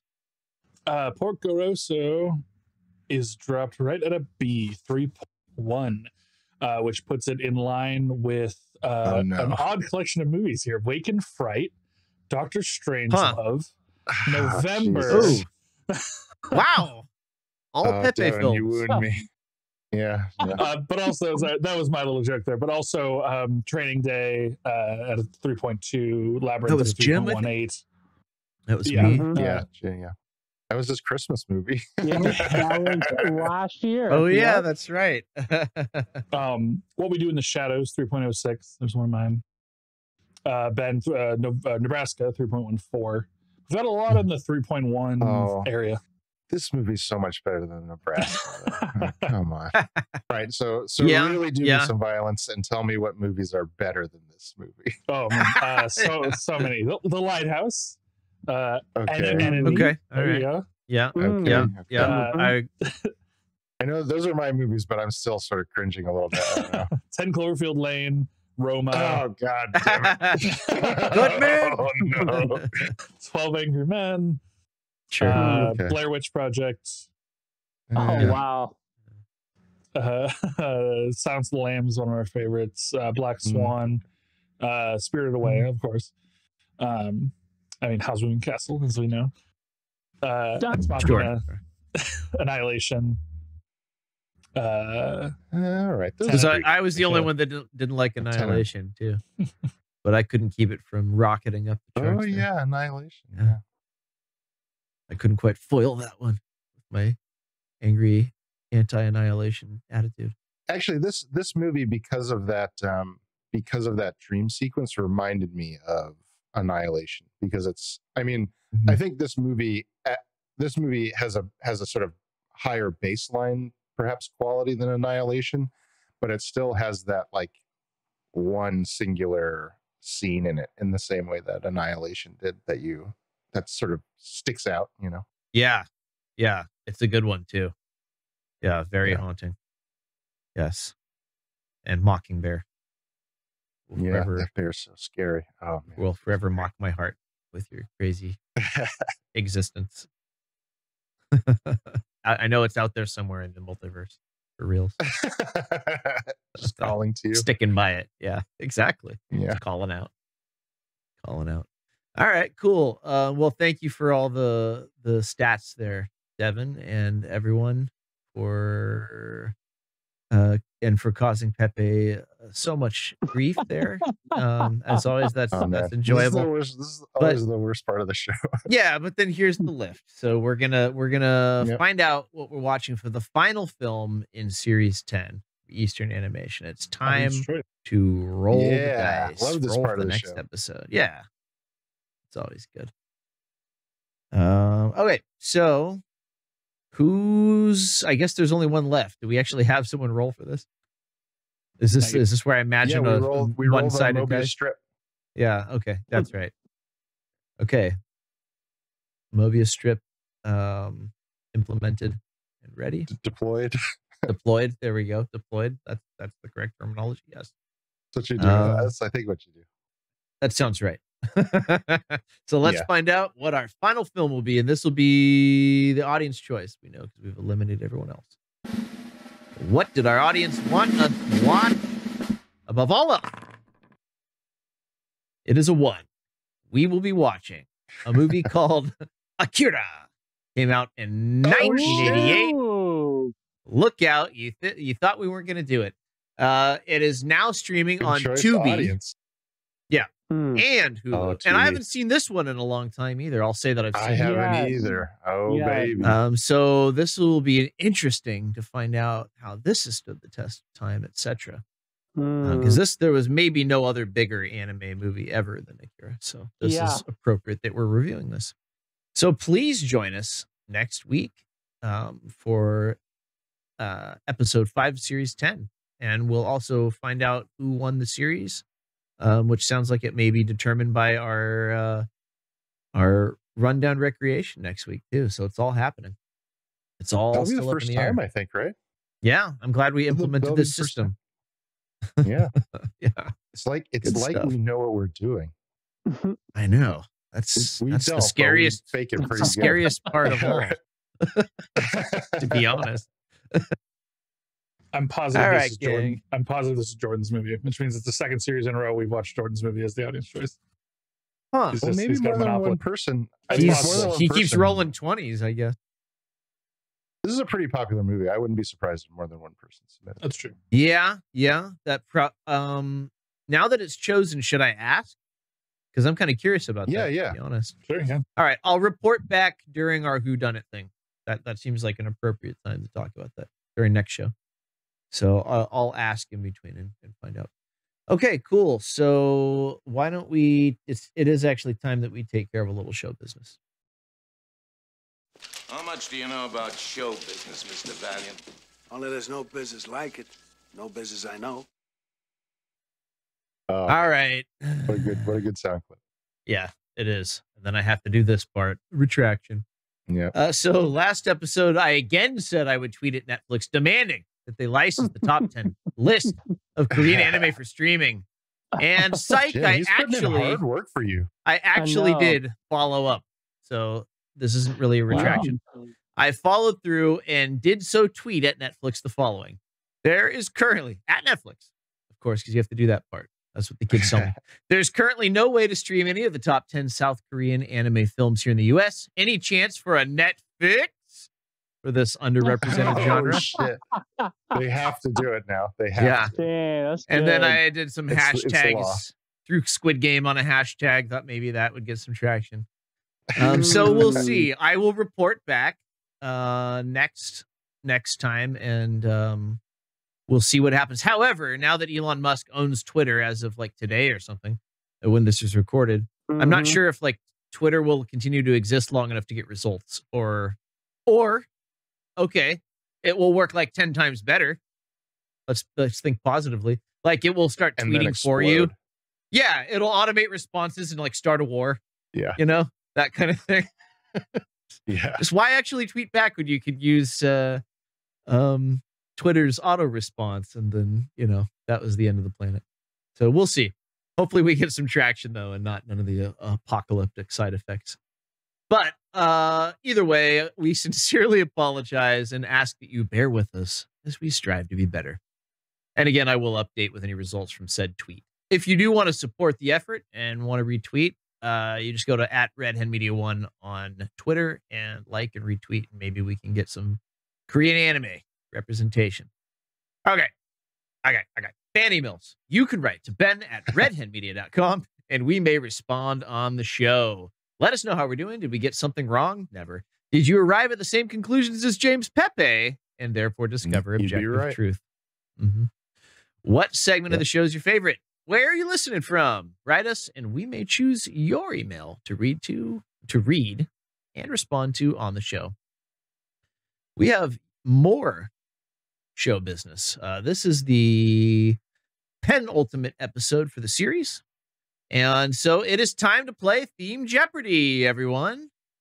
All right. Yay. So, yeah. So basically, because our show is really just a stack of dice all the way down, we're going to roll ever more dice and let fate decide the next series theme. Now, we've all rated a list of over 100 categories, like theme categories, and we take the top 5 that are rated, and then we roll to see which one will be the theme for our next series. Pretty simple. So why don't we take a look at our categories, and maybe we'll also have a little fun surprise for you. Okay. Ooh. Yeah. Nice. Promising things I'm not going to deliver on. All right. Really edging us here. To coin a phrase. Let's take a look at our categories. You started it with that ad. All right. So, Devin, the categories, please. We have action movies, one-of-a-kind films, good to be bad anti-hero movies, there's been a murder, Eastern cinema, whoa, hang on, whoa, pew pew lasers. Yeah. And introducing our new Winner's Choice category, this series' Winner's Choice is Movies Important for Our Times, submitted by our previous series champion, Jim Scott. So that is our newest addition to the show. Wow. Good job. That's what's up. So basically, yeah, winner gets to put their favorite underrepresented category into the mix. So we may watch that one. All right. Are we ready to roll some dice and see what Series 11 is going to be like? Do it. Get a feeling for this next Do it. series. Roll them All right. bones. You ready, Devin? I am ready. All right. Drum roll.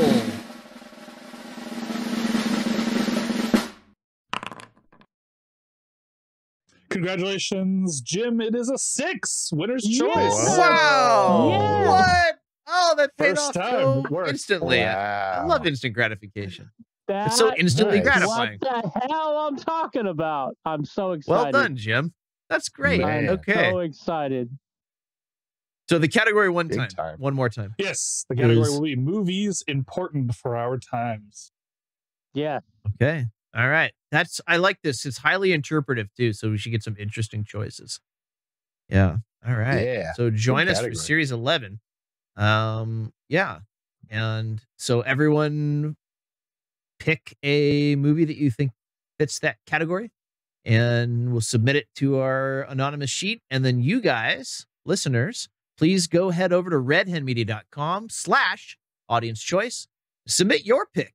And you know what? We may just watch and discuss your movie on the show, like we're going to discuss Akira next week. Again, that's redhenmedia.com/audience choice. All right, guys, we did it. I think that's probably... We did. It's usually Yeah, what if I a show. check my notes, I think Nothing comes after that. I'm going to go ahead and get out of here. Yeah. All right. Well, if you can get out of here before I hit this button. Oh, shit. You didn't quite make it. You almost got away with the chip. Just one more thing.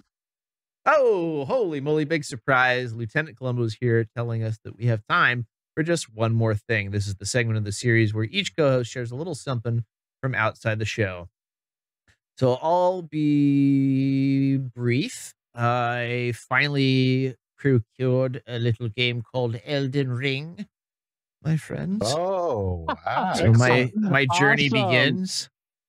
Yes, it does. Yeah, I barely played. I just got through like the first part. I'm running around a field and went into my first cavern and got my ass handed to me a few times. Yep. So yeah, Nice.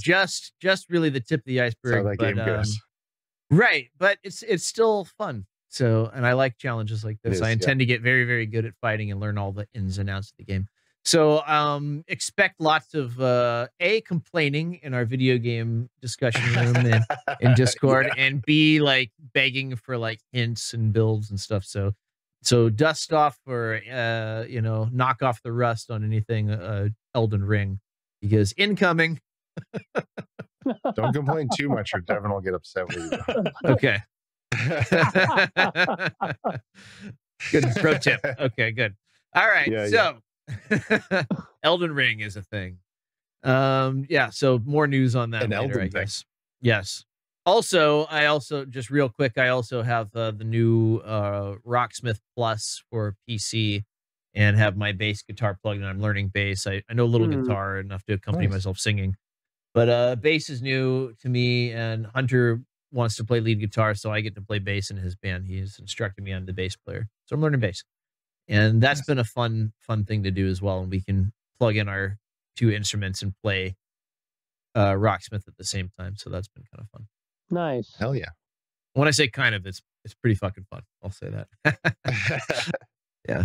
So those are my just one more things. I got a bonus one this week. I did so poorly in the rundown recreation. I just had to take something for myself. It was that extra thing. So feel free to have an extra thing too, as we always tend to do anyway.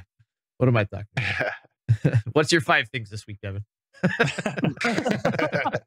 Well, my first thing, and the group There we go. ruin He this. he just lifts up a scroll and it just like unravels right to Right. the floor. Proclamation. Yeah. I picked up. It's almost impossible to see with my green screen. Oh, but Hayao hey. Moving Castle, the book by Diane Wynne Jones. I've read a bit of it. I'm about a third of the way through, give or take, and this is only the first. It is a series. I'm not entirely sure. I believe, based on the pacing, that the Ghibli film is the first book only, but I could be wrong. From what I've read so far, just some interesting tidbits for you all. Sophie as a character is a little more well. They really play up the shift when she becomes an old woman, even more so. It's just something I liked in the movie, but it's even more in the book, where she is very timid and like very much a yes man, a yes person in the beginning of the book, and then after she transforms, like really starts to question some of the things in her life. And for instance, she goes to visit Letty, her sister, who actually in the book is not Letty. There's a plot line where Letty is supposed to be sent to work at the bakery, while her other sister is supposed to be sent to a witch to become like an apprentice and learn magic. And it turns out that this is like their wicked stepmother who does this, who sends them off because she can't afford to send them to school. And in the book, they actually want opposite things. Her other sister, I can't remember the name of her now, would rather like find a husband and get married, which was the whole point of sending Letty to the bakery. And Letty would prefer to learn magic. So the first sister goes to the witch's house, steals a spell from her to change their appearance, and swaps appearances with Letty. And so the actual Letty she talks to in the bakery is her other sister, assuming the You're telling me there's another complication in that story? I know. Yeah, which I feel like would have been a fun little plot point, but yeah, would have taken longer. No, that's cool. Could you hold the book up again? It was frozen, and I've unfrozen the video speed. That's a nice looking. It's a great design. That's cool. Yeah, I like the cover. That's nice. Cool. But way to follow through, man. Yeah, and but anyway, after talking to her sister, when she's still young and talking to her sister's like, yeah, our horrible stepmother did all these terrible things to us. And Sophie's like, what are you talking about? Our stepmother loves us. Like, what do you mean, wicked stepmother? We have a great stepmother. And then as soon as she becomes old, she's like, yeah, fuck this lady, and leaves and like bails on the house. Like immediately, like as soon as she's an old woman, she's like, yeah, she is kind of awful, isn't she? And I'm out of here. Nice. So that's interesting. So it was a blessing instead of a curse. Yeah, Calcifer is described much more like horrendously. He's like a full face with like a beard made of like blue fire, and it sounds a lot less appealing to look at than the version we get in the movie. So that's cool. So positive change. Yeah. Overall it's cool. There's some small differences. It's definitely written like towards young children. It's a very simple book, but I kind of like that. It's sort of a way to decompress, just an easy read. Usually when I'm falling asleep, I'll read a couple pages. So I've been enjoying Excellent. it. Highly recommend. Excellent. Nice. Thanks, man. That's really cool. And I'm sure that everyone who likes Howl's Moving Castle will be inspired. I'm going to pick up a copy now and check it out myself. So thanks. On my Paperwhite though. I've been still enjoying that. So and it doesn't even look that long. So you're saying it was a series? Or possibly I don't know how many books I guess there we'll are. find Yeah, out. I believe there were a few sequels. But yeah, this one is makes sense. If it was popular, you better feed the literary this machine. One's a little over 400 pages, but there's spaced like a children's book. There's wide sort of. It looked like a Harry Potter-ish book. If people know what those. Look like, probably right? close to the first Harry Potter book. Yeah, in length. Yeah. Cool. All right. Excellent. So cue that one up for me as well. And James Pepe, what have you got for us this week on Just One More Thing? I would like to make an sort of odd recommendation. So, us being super nerds, we know what bestiaries are because we play D&D, and we look to our bestiaries to find all of our fun monsters to throw at our players. But me being a super mega ultra nerd, I also know that bestiaries are a real thing, and that in medieval times they made bestiaries about animals. And not just animals, but also like mythical beasts, right? Because sometimes they thought that these beasts were real, sometimes they didn't, or it's not quite known what they thought about these things. But a lot of these entries, even for just regular animals, are wild. So I'd like to give you guys a little taste. Please. All right. This is so I'm going to read this from a website that's called The Medieval Bestiary, and the web address is just bestiary.ca. And so this is the entry on hyenas. Okay. So this entry first says, a hyena is a beast that eats human corpses and changes sex. So here's some general attributes of the hyena. According to the law, what law that is, law of the jungle or something, I don't know. Hyenas must not be eaten because they are dirty. Hyenas can change their sex. Sometimes they are male, other times female. They live near tombs and eat the dead bodies they find there. Okay, that's all pretty sort of not so weird yet, right? Okay. There is a stone in the hyena. There is a stone in the hyena's eye. Some say in the stomach of its young, that will give a person the ability to predict the future if the stone is placed under the person's tongue. Hell yeah. Checks out. Oh my God. That's news to me. Yeah. Good news. Hyenas will circle a house at night, calling out words with the voice of a man. Anyone who is deceived and goes out to investigate is eaten. Like a mockingbird. A dog. Yeah, right, like a mockingbird. A dog that crosses a hyena's shadow will lose its voice. Bet you guys didn't know that. That checks out. Yeah. The hyena's spine is rigid, so when it turns, it must move its entire body. Sure. The result of a mating between a hyena and a lioness is called a leucrota. Oh, wow. And so this is the allegory or the allegorical or moral reading of hyenas. The hyena represents untrustworthy, two-faced people, or it represents humanity, who first worship God and then worship idols. It can also signify a greedy and lustful man. So, if you want more it's all over the place. fucking gems like that, go to the Medieval Bestiary and read all about your favorite animals. That's what's up. It was written by real too. This isn't. Someone really took. I mean, this is real. I wanted to say it was like written by like a third grader on a schoolyard, just making shit up and pretending it. They knew about something, but it seems much more in depth. Like someone really put a lot of thought into this. Mm-hmm. What it sounds more like, what it sounds to me like it reads a lot like I built an AI to read like Wikipedia pages about animals and made it write a fictional animal. It reads like AI written stuff. Well, I mean, some of it makes sense, right? Because like hyenas are scavengers, and like the fact that they're found around like graveyards makes sense if they're digging up corpses to eat them, right? So like that makes sense.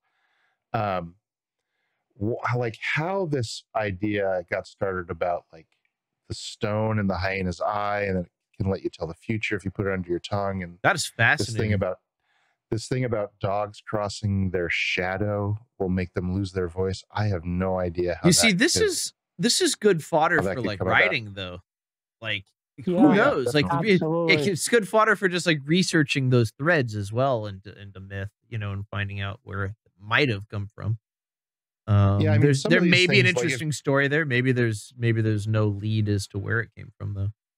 But it'd be interesting to take a swing at it. If you're if I've piqued your interest, you can also do a Google image search for, I think it's called the Pope's Rhino. And so you'll see like oftentimes people who are making these things will find people who, like, for example, with the rhino, have been to Africa and seen a rhino. And then that person will describe to the medieval artist or whatever a rhino, right? But the person who's drawing it has never seen it, and so it's like a police sketch of a rhino, right? Yeah. And so it's like, oh, okay, I can see that there's a rhino there, but this guy has clearly never seen a rhino, And so it's funny, like this is how the medieval world worked. Yeah, yeah. Even like other ethnicities of humans, they would like meet Egyptians, and then like come and describe them in this like alien, very racist way, and then like they would draw them and they would look even more bizarre. Did you guys ever see that old SNL skit, Theodoric Barber of York, but with Steve Martin? Yes, right. Yeah, it reminds me of that. Like, it's weird how archaic medicine used to be. Before, we would have thought this was some kind of witchcraft causing this stomach ailment. But now we know that there's a small gnome living in your stomach and that we need to bleed you out in the swamp and like held you up by your ankles overnight. Yeah, right. We've come so far. Yeah, so if you want to read more interesting entries about things like hyenas, but also like mythical beasts, like there's entries for griffins and excellent. And there's entries for like salamanders, which are obviously real creatures, but like the mythology that surrounds salamanders about how like they live in fire and stuff. That's all from these medieval beasts. Here's an idea. Nice. We force a DM to use this bestiary as an actual bestiary in the game and like generate stats from these. That would be super fun. I was just thinking I'm not going to do it, but somebody else should do it. Okay, Jim, you're doing it. I was just thinking that as far as like extra flavor. Yeah. That would be so cool if you fight a pack of hyenas and then you like search the corpse, right? Look out for the eye. This stone, and then you don't know what it does, and then it lets you see the future. Story fodder. Yeah. Story fodder. That's great. Yeah, Thanks for sharing. Absolutely. Yeah, I'm definitely going to check that out. Fun. So watch out for that hyena in Jim's next game, everyone. Yeah, right. Jim, speaking of Gentleman Jim Scott, what have you got for us this week on Just One More Thing, my friend? Yeah, speaking of games, so I've been, once again, because it is a back and forth, gravitating away from social media. I deleted Facebook on my phone. Not that it was like that much of a problem as far as the doom scroll, or not doom scroll, but just the endless scrolling. But I would at times find myself scrolling, and I'm like, man, I need to put this shit away. So I got rid of that. One of my morning habits is watching YouTube videos, sometimes as long as an hour or two. You know, I don't do that except once or twice. Well, there goes our week. show. Yeah, once or twice a week, and it's a lot less time, and I have a lot less interest. And I've been spending that time actually listening to podcasts, you know, where I can kind of imagine in my mind, or, you know, doing that type of things, because I want to become less distracted.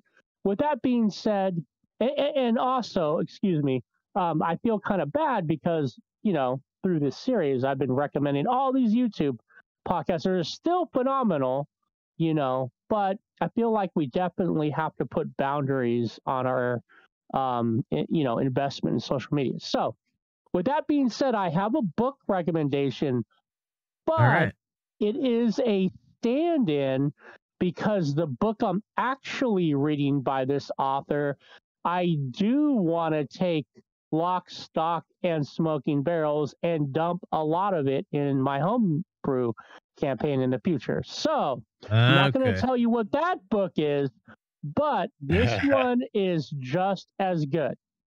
So this is called Parable of the Sower, but by Octavia E. Butler. And I think this is actually perfect, being that we are very soon going into movies that are important for our times. So Octavia E. Butler was, because she passed away in 2006, she was a pioneering writer of science fiction.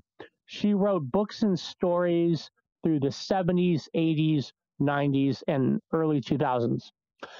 As one of the first African American and female science fiction writers, Butler wrote novels that concern themes of injustice towards African Americans, global warming, women's rights, and political disparity.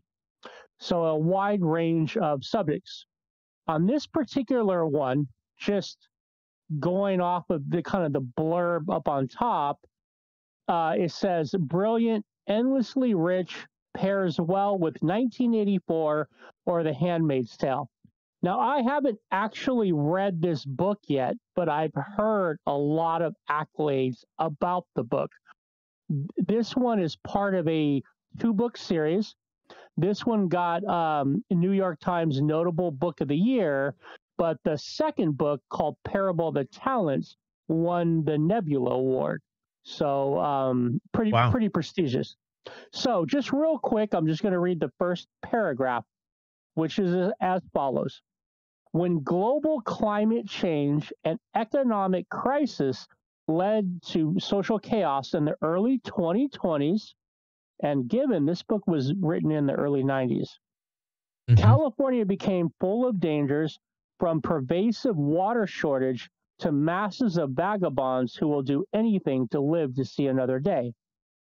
15-year-old Lauren Alamina lives inside a gated community with her preacher father, family, and neighbors, sheltered from the surrounding anarchy. In a society where any vulnerability is a risk, she suffers from hyper-empathy, a debilitating sensitivity to others' emotions. And I'll leave you with that.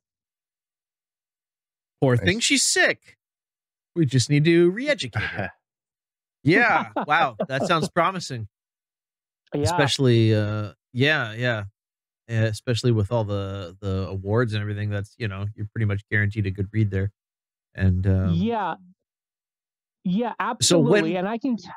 Oh, I'm sorry. No, go ahead. What's your question? I did have a question. Like when you said it was Sure. early 90s, so when was she an active writer? Or do She you was an active have like a writer. range? I do. So Okay. she wrote from the late 70s Okay. on to the early 2000s, Until and she I'm died. certain, I'm certain she would have wrote longer, but unfortunately, her demise, and she fell. I believe it was in Washington State. She fell, and from what I gather, the suspicion is she was suffering a stroke, and then she fell, and I ultimately see. she died Yeah. as a result. Yeah. I Yeah. did see That's an sad. interview with. I seen an interview with her on YouTube. I watched Democracy Now, which is a liberal kind of a news channel, so to speak, and they pulled up an early interview they had done with her in the 2000s. It kind of had a part to play in the story they were covering. And she is she's very well spoken. And the book that I'm reading, that's not Parable of the Sower, is so fascinating. As soon as I started it, it was like it pulled me in, and I can now see, because that's the first book I've read by her. I will read this one eventually. I can see why she is so lauded, for sure. Yeah. Cool. So although you haven't read that book, just to summarize, the other book that you are reading by her is excellent, but you don't want to tell us because you're going to use some of those ideas in a D&D campaign. So you're avoiding spoilers. Yeah, cool. You got it. Yeah, thanks. Yep. Thanks. This reminds me of Howl's Moving Trivia from last week. Oh man, Which I just had to I just had to edit that last night and release it. And it's just like super fun to watch me try to follow along. Oh my god, that was man, funny. those answers you were picking were so silly, Ben. I don't They know were why you thought great. they were right. Totally I don't know why you random. thought those were the right answers. No, I did. I stand by it. I thought all those things. I was having a similar problem, and I followed along with the logic of what was going on, but I didn't place the letters in the right rotation. Oh man. As soon as I lost it after the second one. Yeah, no, as soon as I lost it after the second one, that was it. There was no if you lose it once, there's no getting it back, I think. Yeah. Or at least you have to like guess right. But it was interesting. And no, but thank you all for your Just One More Things. And sure. Definitely another one to queue up on the Kindle Paperwhite, which I'm enjoying. I walk around with it like it's my binky or something. Very cool. My precious. All right. So thanks for some more recommendations in that regard. So, guys, we have reached the actual end of the show. We did it. I think I'll miss you most of all. Dorothy is letting us know it's time to say goodbye. I'm not crying, you're crying. You know, that thing. No? Okay. Well, write to us and tell us. Write to us with a new joke. Okay. So we're going to send off our co-host with a little co-host send-off that I like to call the co-host send-off. Nailed it. Here's your send-off. Start with Devin Schwartz. I have been Devin Schwartz. You can find me at Devin Schwartz1 on Musketer. And game over, man. Game over. Well done. Yeah. We'll see how that pans out. And James Pepe. I have been and still am James Pepe. And thanks for coming out and watching it or listening. And hope to see you back next week for Akira. Fuck yeah. I think that's the sub title on the poster. Yeah, definitely. Yeah. And Jim Scott. Yeah, I'm Jim Scott, and farewell, gentle listeners and friends. Take care. Indeed. And this has been I'll Look at Yours If You Look at Mine. And now that you've looked at ours, we hope to look at yours soon. If you enjoy the show, be sure to smash that like button, comment, subscribe, ring the bell, give us a 5-star review, dot your I's, cross your T's, sign here, initial here, and don't forget to tell your friends. And today's parting sentiment: if you're ever flying too high in a World War I era airboat and start seeing ghost planes, please do consider descending to a lower altitude and getting some oxygen to your brain rather than chasing the ghosts. Give oxygen a chance.